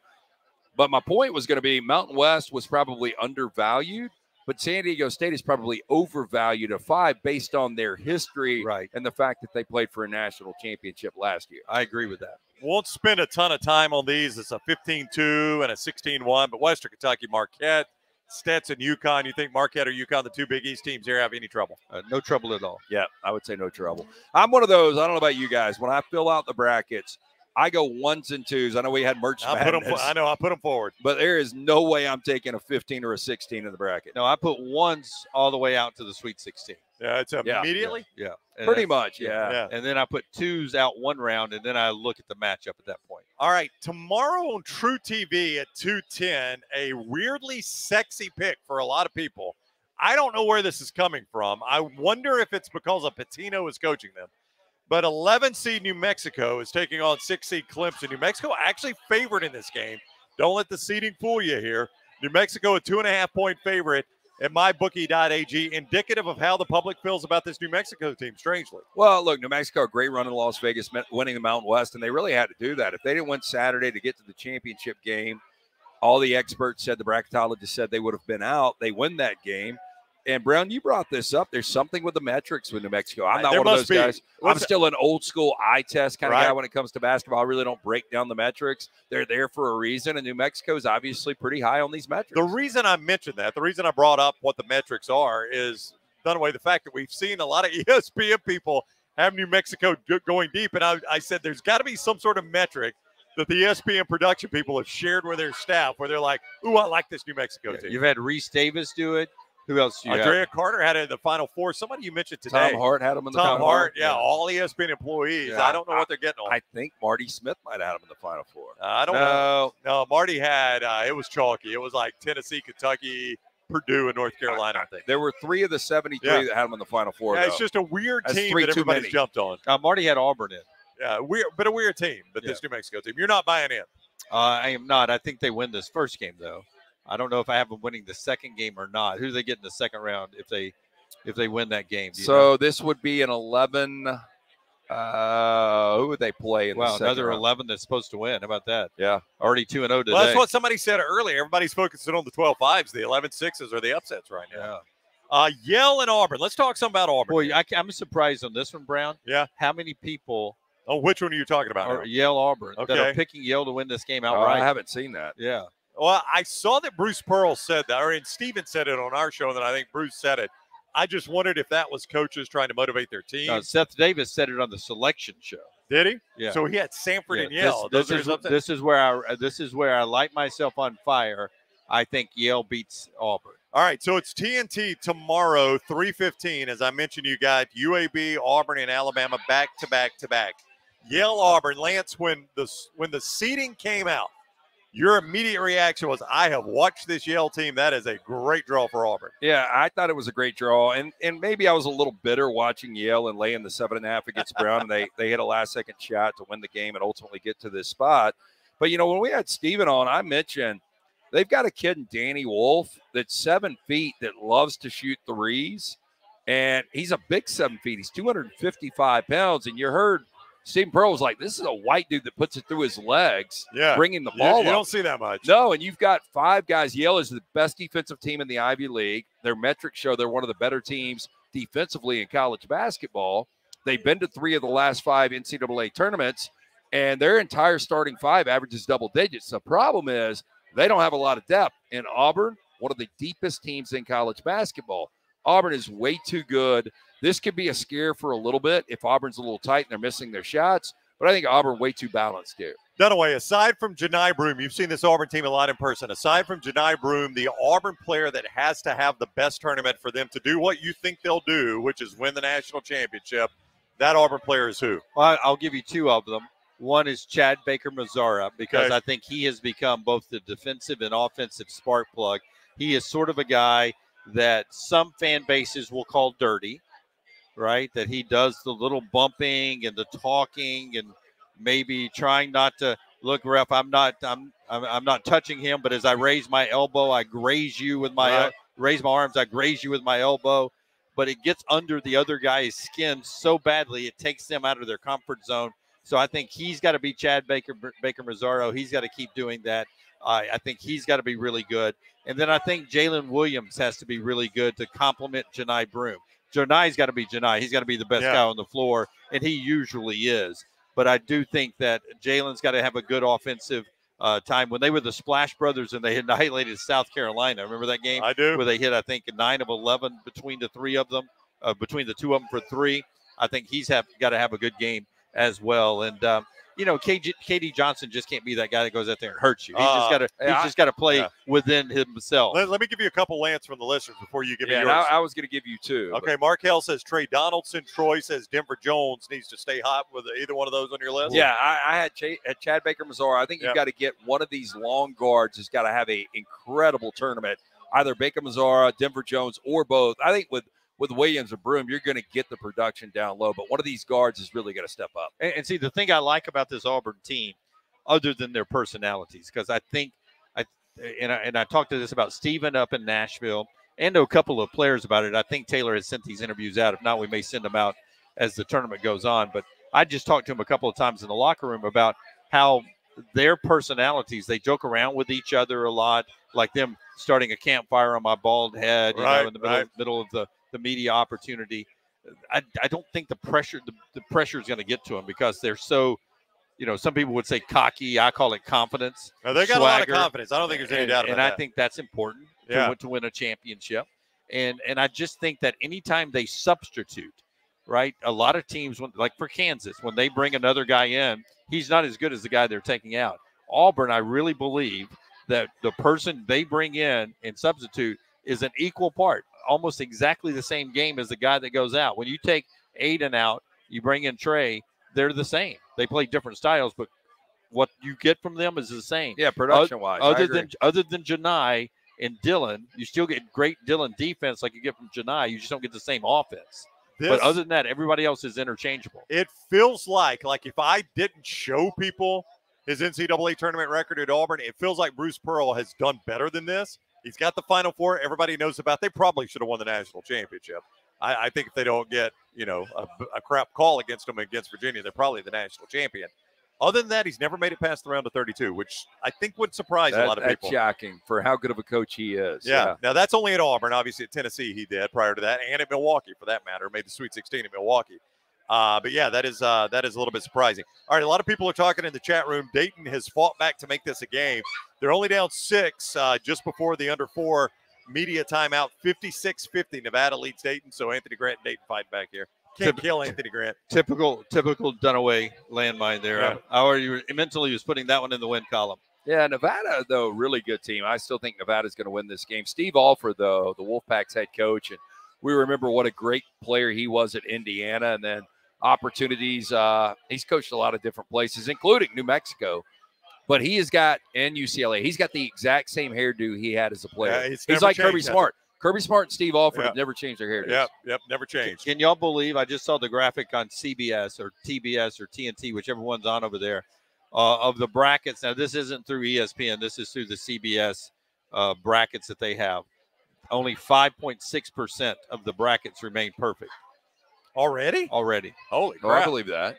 Because we're not even in the night slate yet. So Duquesne, 5% might have had them. Who else big upset? Well, Oregon was at 11 over 6. That's going to take out the general So you pop. got 2 11s. Yeah. So 2 11s have wiped people out. All right, we are live, by the way, at Otey's Edgewood. Great place to watch Sanford, Kansas tonight. How many all the state of Alabama teams tomorrow, Otey's Edgewood. They've also got a location, Crestline Village in Mountain Brook. Otey's a great place to watch the game. We appreciate them having us out. Big cup cocktails, great cold beer, great menu with the Diablo, the burger, the south of the border roll-up, all those great things. How many 12-5s have played today so far? Because I do think when people fill out their brackets, because if you've done this for 10 years, a lot of people go and pick 2 12s over 5s, and as you say, they're not hitting anymore, so you're instantly kicking yourself out of the perfect You've bracket. only got one 12-5 today. That's McNeese and Gonzaga. Yeah, so it hasn't gone yet. Yeah, so your other 12-5s are UAB San Diego State tomorrow, which we've talked about. Wow. You've also got a 12-5 in James Madison, Wisconsin, and then the St. Mary's Grand Canyon game, the late game tomorrow night. So we'll get to those in a moment. Dayton just hit a 3. It's 56-53. I do want to ask you about Colorado, Florida, another SEC team. Florida, one of the hotter teams in really the country at the end of the year, ended up playing for the conference championship at the tournament. They're a 7 seed. Colorado's a 10 seed. MyBookie.ag has Florida about a 1.5 favorite in this one. Yeah, I'm a little surprised Florida's not a little more. Colorado's become a trendy pick. They shouldn't have won last night. Boise had a 4-point lead with 5 minutes to go. They had a chippy, as Dunaway said, a bunny. They missed that. I think if they hit that, they probably win. Boise State completely falls apart. They go to 0-11 in the NCAA tournament now. I think Florida's a better team. I like Florida in this. Colorado's got 3 future pros. Tad Bull's a really good coach, but I like Florida. I like Florida to win this game, too, and I like them going out to the Sweet 16. But you heard Brian Passink, Alabama analyst, on our show earlier today. They think the player that got hurt, what's his last name? Micah. The Micah, the 7-1. Yeah. He thinks that's a big loss like I do. I know the points and rebounds don't show it's a huge loss, but he plays a lot of minutes, and he's a big defender for them, big rebounder. I think that's ultimately the difference between them making an Elite Eight Final Four run and maybe getting bounced before that. But I still think they're a good enough team. March Madness here, 56-56 now. Well, what a comeback by Dayton. Yeah, but I think Florida's a good basketball team. I wish they were whole. I wish the kid had not gotten hurt. And I'd like to see this Florida team, the way they were playing at the end, as a whole, a group there, and what that would have been. But, I brought up Chuma Akiki, and when he went down for the Auburn Tigers, that was when it was devastation. There was no way without their best player they were going to make a run. And sometimes it galvanizes teams. They come together. Nobody is giving Florida any chance at making a little run in this tournament. And I still think they have a ton of talent, and they're well coached with Todd Golden. It's a very popular pick, Florida was. Yeah, remember when coming into this. Remember when back 58-58 and a foul, chance for Dayton to take the lead. Remember that kid went down 3 minutes into the game. And in the second half, with all the devastation of losing him and not being prepared to not have him, and your leading guard having 0 field goals in the first half. Walter Clayton, 0 field goals in the first half. They still in the second half got it back to 57-56 within 1 at 1 point against a dang good Auburn team. So even with the parts they have left, they did some good things against Auburn before they got blown out. Mr. B says Florida won't get past Marquette. I will say this, Shaka Smart, outside of that one run he made at VCU, does not exactly have an amazing NCAA tournament record. Oh, I think Todd Golden will out-coach him. Again, it's going to come down to the health of Tyler Kolek. Tyler Kolek is a special player that we haven't seen in weeks. You backed away off Marquette a couple weeks ago. You thought they might be the national champion. I thought they'd make a run, but when the brackets come out, you see matchups. And that's why I like that Florida. It came down to 2 teams I liked a lot at the end, Marquette and Florida. And I just like Florida and Todd Golden. You know me, once you meet somebody. Oh, I know. Yeah. You met Todd Golden. He's in love now. I met Todd Golden and Stephen Pearl and Todd Todd I can Golden. tell you didn't meet Lamont Paris. I did not meet Lamont Paris. Or he asked you, he threw his keys to you and said, hey, park it somewhere good. You're talking about a lazy Lamont? Is that what you're talking about? He was taking a nap on your chair, your media chair. You're right. You're right. Landmine Believer says Anthony Grant playing an entertaining game. WTF? Yeah. Alabama fans do not remember that era of basketball. I remember. What are we? 2 minutes ago, and it's 59-58. I do remember this era, 100%. Hey, you know what I heard when I turned on my 4-box today YouTube? I heard the Country Bro. Oh, I know. Avery Johnson. Avery Johnson. Yep. He's got the ball. Yeah. He's got to put it on the dad. He's got the ball. Another SEC game tomorrow night. Start the night slate on TNT. The Trev Alberts Bowl. New Texas A&M Athletic Director Trev Alberts playing his old team, Nebraska. Trev won't have anything to do with this game. Nebraska, a 1.5 favorite over this one. Texas A&M, Buzz Williams looked pretty good in that SEC tournament. How you feel against Nebraska? I mean, they have great guard play, and it's led by Wade Taylor IV, and when he's on, watch out. I don't know. Fred Hoiberg is such a good coach. I like Buzz. I think it's going to be a great game. I think it's a great matchup. That is a good coaching matchup, I think. Yeah. Evenly matched. I've got Nebraska winning this game, but I don't feel good about it. My question about Buzz is why are they always on the bubble? Yeah, why are they always making a run at the end of February into March just to do what they're doing? You know what I mean? Yeah. Why can't they be this way all the way through the season? They're too herky-jerky at times. Vermont Duke. Any trouble for the Dukies in this one? I don't know. Either one of you guys. All right. Dunaway's wife and his money go to Duke. You're taking the Blue Devils. That's right. Grambling Purdue. Purdue a 25.5-point favorite. TBS 1 seed Purdue lost to a 16 last year. Not going to repeat itself history. I don't think so either. No. I mean, literally, I like Matt Painter. Nice guy. But if they were to lose this game, you got to get them off. Whoa. How bad would this kill him if this was the regular show? No, you see what's going on there? What's going on, Dunaway? Somebody's about to switch the channel. Is that what it was, Dunaway? This is the regular show. When I'm driving the show, y'all do this stuff all the time. I know, that's what I'm saying. Yeah, y'all do this all the time. I know. That's what I'm saying. You hate it. You just remember. I've done a couple of these intentionally. When you want to talk about something else, I've intentionally brought up something else. Okay. You remember this, so when we're in there tomorrow, you'll be like, I need to stop doing this to you. Okay, that's what I'll do. Charleston, Alabama. Alabama, a 9.5-point favorite against the spread. Alabama 9.5. MyBookie.ag. I don't trust this team where they are right now to beat anybody. I think Alabama wins. I'm going to the Sweet 16. Yeah, but when I come out of the Zach Bryan concert, or when I go into the Zach Bryan concert, whenever that plays out, I'm not going to be shocked if Alabama loses the game. But I expect them to be in the Sweet 16. was it Reese Davis on our show yesterday, or was it somebody It else? was Reese the other day when you said they move. Whoa. Yeah. Yeah. Smells like an upset. Don't know. I mean, Charleston's a team that can score points. They average over 80 points per game. They haven't lost a game in which they've scored 80, and everybody scores 80 on Alabama. I really don't see a way they don't score 80. I agree with the way Alabama plays defense. I still think Alabama wins the game, though. Yeah. I think Alabama's got a great draw. I think they beat, whether it's St. Mary's or Grand Canyon. I think they're going to beat that winner. I think Alabama's going to play into the second weekend, but and then as I don't you know said why. earlier today on the show, at that point, this team has way overachieved what they should have done. I don't know if I go way overachieved, but I think I don't think you can be disappointed if you're an Alabama fan. I think if you make the Sweet 16, NATO's just squeezed a lot out of that. Yeah, you're Maybe going to not be disappointed, yes. Yeah, because you always are when you lose the next game. Yeah. But when you look back, you'll be like, hey, man, we were in the Sweet 16 16 seed Longwood, 1 seed Houston. You guys don't see any trouble there. No, not at all. Houston 24.5. Here's an interesting game. James Madison in Wisconsin. I know you like this Wisconsin team, Lance. CBS tomorrow night, 8:40. Wisconsin a 5.5-point favorite over James Madison. I got James Madison. Oh, so you've got the upset. This is one of your 12-5 upsets. I think Greg Gard's a better than advertised coach.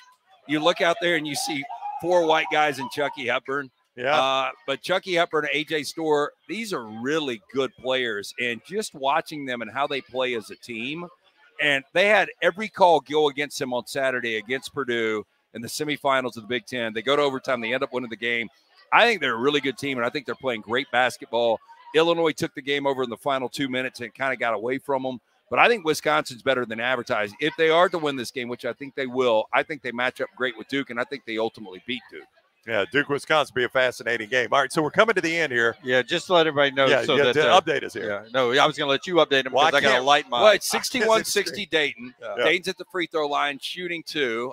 They hit the first end of it, so 62-60, 15.5 to go. Possession arrow is to the Flyers, and it looks like Nevada's got no timeouts left. So this is going to be an inbound, and you wonder what if they do hit the back end of this, will Anthony Grant pull a little time and foul? Probably not.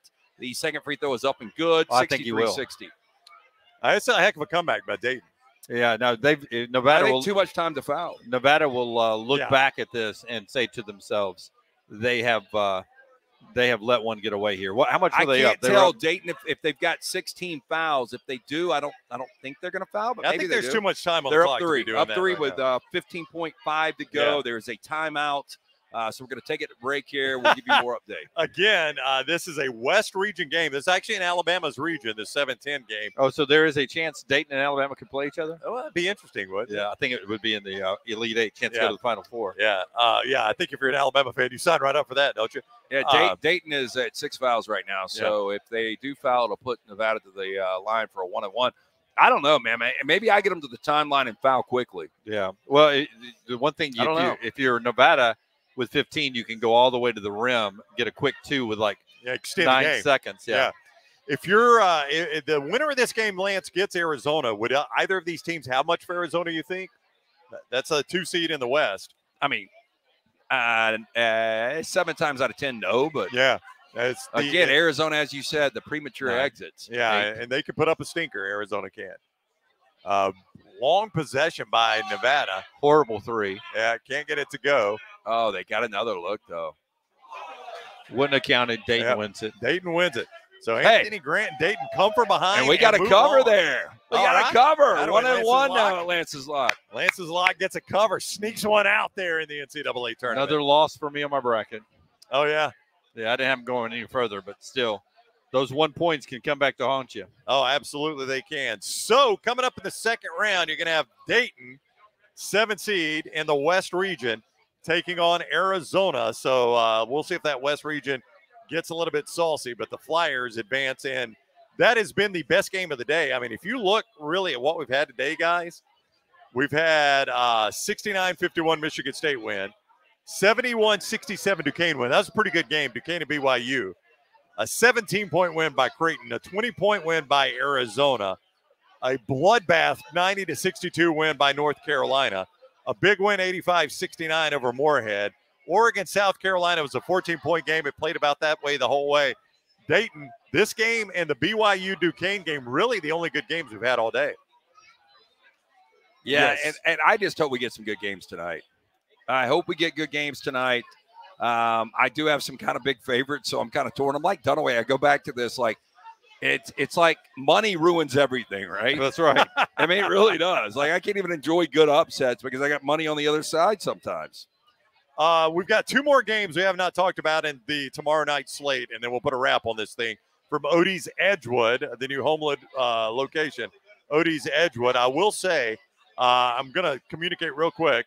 Emily Grace McWhorter is about to go live. We're going to wrap here in a moment. She's going to go live with Kalen DeBoer on our same YouTube channel here, so you'll see his post-practice. If you've got your alert set, you'll see that pop up. Yep, she's about to go live, so we're going to wrap real quick. TCU, Utah State, just a quick thought on that game. TCU 4.5-point favorite. I lean the Aggies. I don't feel great about it. Again, TCU coming out of the best conference in basketball. Mountain West was looking pretty good until Nevada just shit the bed. Oh, yeah. Yep. All right, there you go. Hello, kid. True statement. Yep. And then Grand Canyon St. Mary's.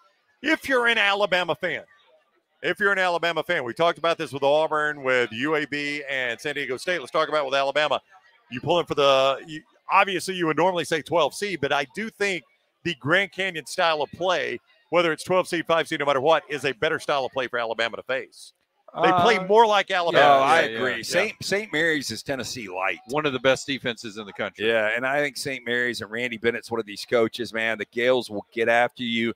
They are I don't know. They probably feel a little more at home in Spokane, right? That's right. They probably know places to eat, places to sleep, all that kind of stuff. They don't win a lot there, though. They don't, but they're not playing on Gonzaga's campus. They're at the Memorial Coliseum. But there's familiarity with that territory and that time zone and all kinds of I mean, just small, little bitty facts. Just the fact that they probably stay in the same hotel that they stayed at on their road trips. They're sitting there eating at the same restaurants they do on their road trips. They're in their same time zone. They've got a quarterly port girlfriend, you know. yeah. But they play games at Portland and other places up in that region in their conference, so that helps them tremendously. I think. St. Mary's a 5.5-point favorite. MyBookie.ag. All right, but a fun time here at Otey's. Tell everybody about both Otey's locations. Great place to watch tonight's Sanford, Kansas game, and then all the action with UAB, Bama, and Auburn tomorrow. Yeah, if you're watching us right now or listening, you know how special this time of year is. And there is nothing like the first couple of rounds of basketball. It is not. And tomorrow in this state, it is going to be incredible, the triple header that Brown is telling you about. We've got a late-night game tonight with Sanford looking for that big upset. But Otey's is a great place to break off work, bring the entire office with you, get the ice-cold beer buckets, enjoy great food from Rodney Davis. From a corn dog to delicious wings, burgers, Diablo sandwiches, you're going to love it. 2 locations, the one we're at right now, the newest in Edgewood, the OG, which is in Crestline. Get in and see Will Haver and that great staff, Otey's Tavern. All right, that's where you watch the games. We're back with you 9 to noon tomorrow, nextroundlive.com. Please give us a thumbs up here. Share this, retweet it, like it, whatever you're doing. Give us a thumbs up on YouTube as well. And make sure you have subscribed on YouTube at Next Round Live and set the alert so you know when we're live for extra shows like this. And our daily show, 9 to noon every single day. We'll be back Friday, 9 to noon.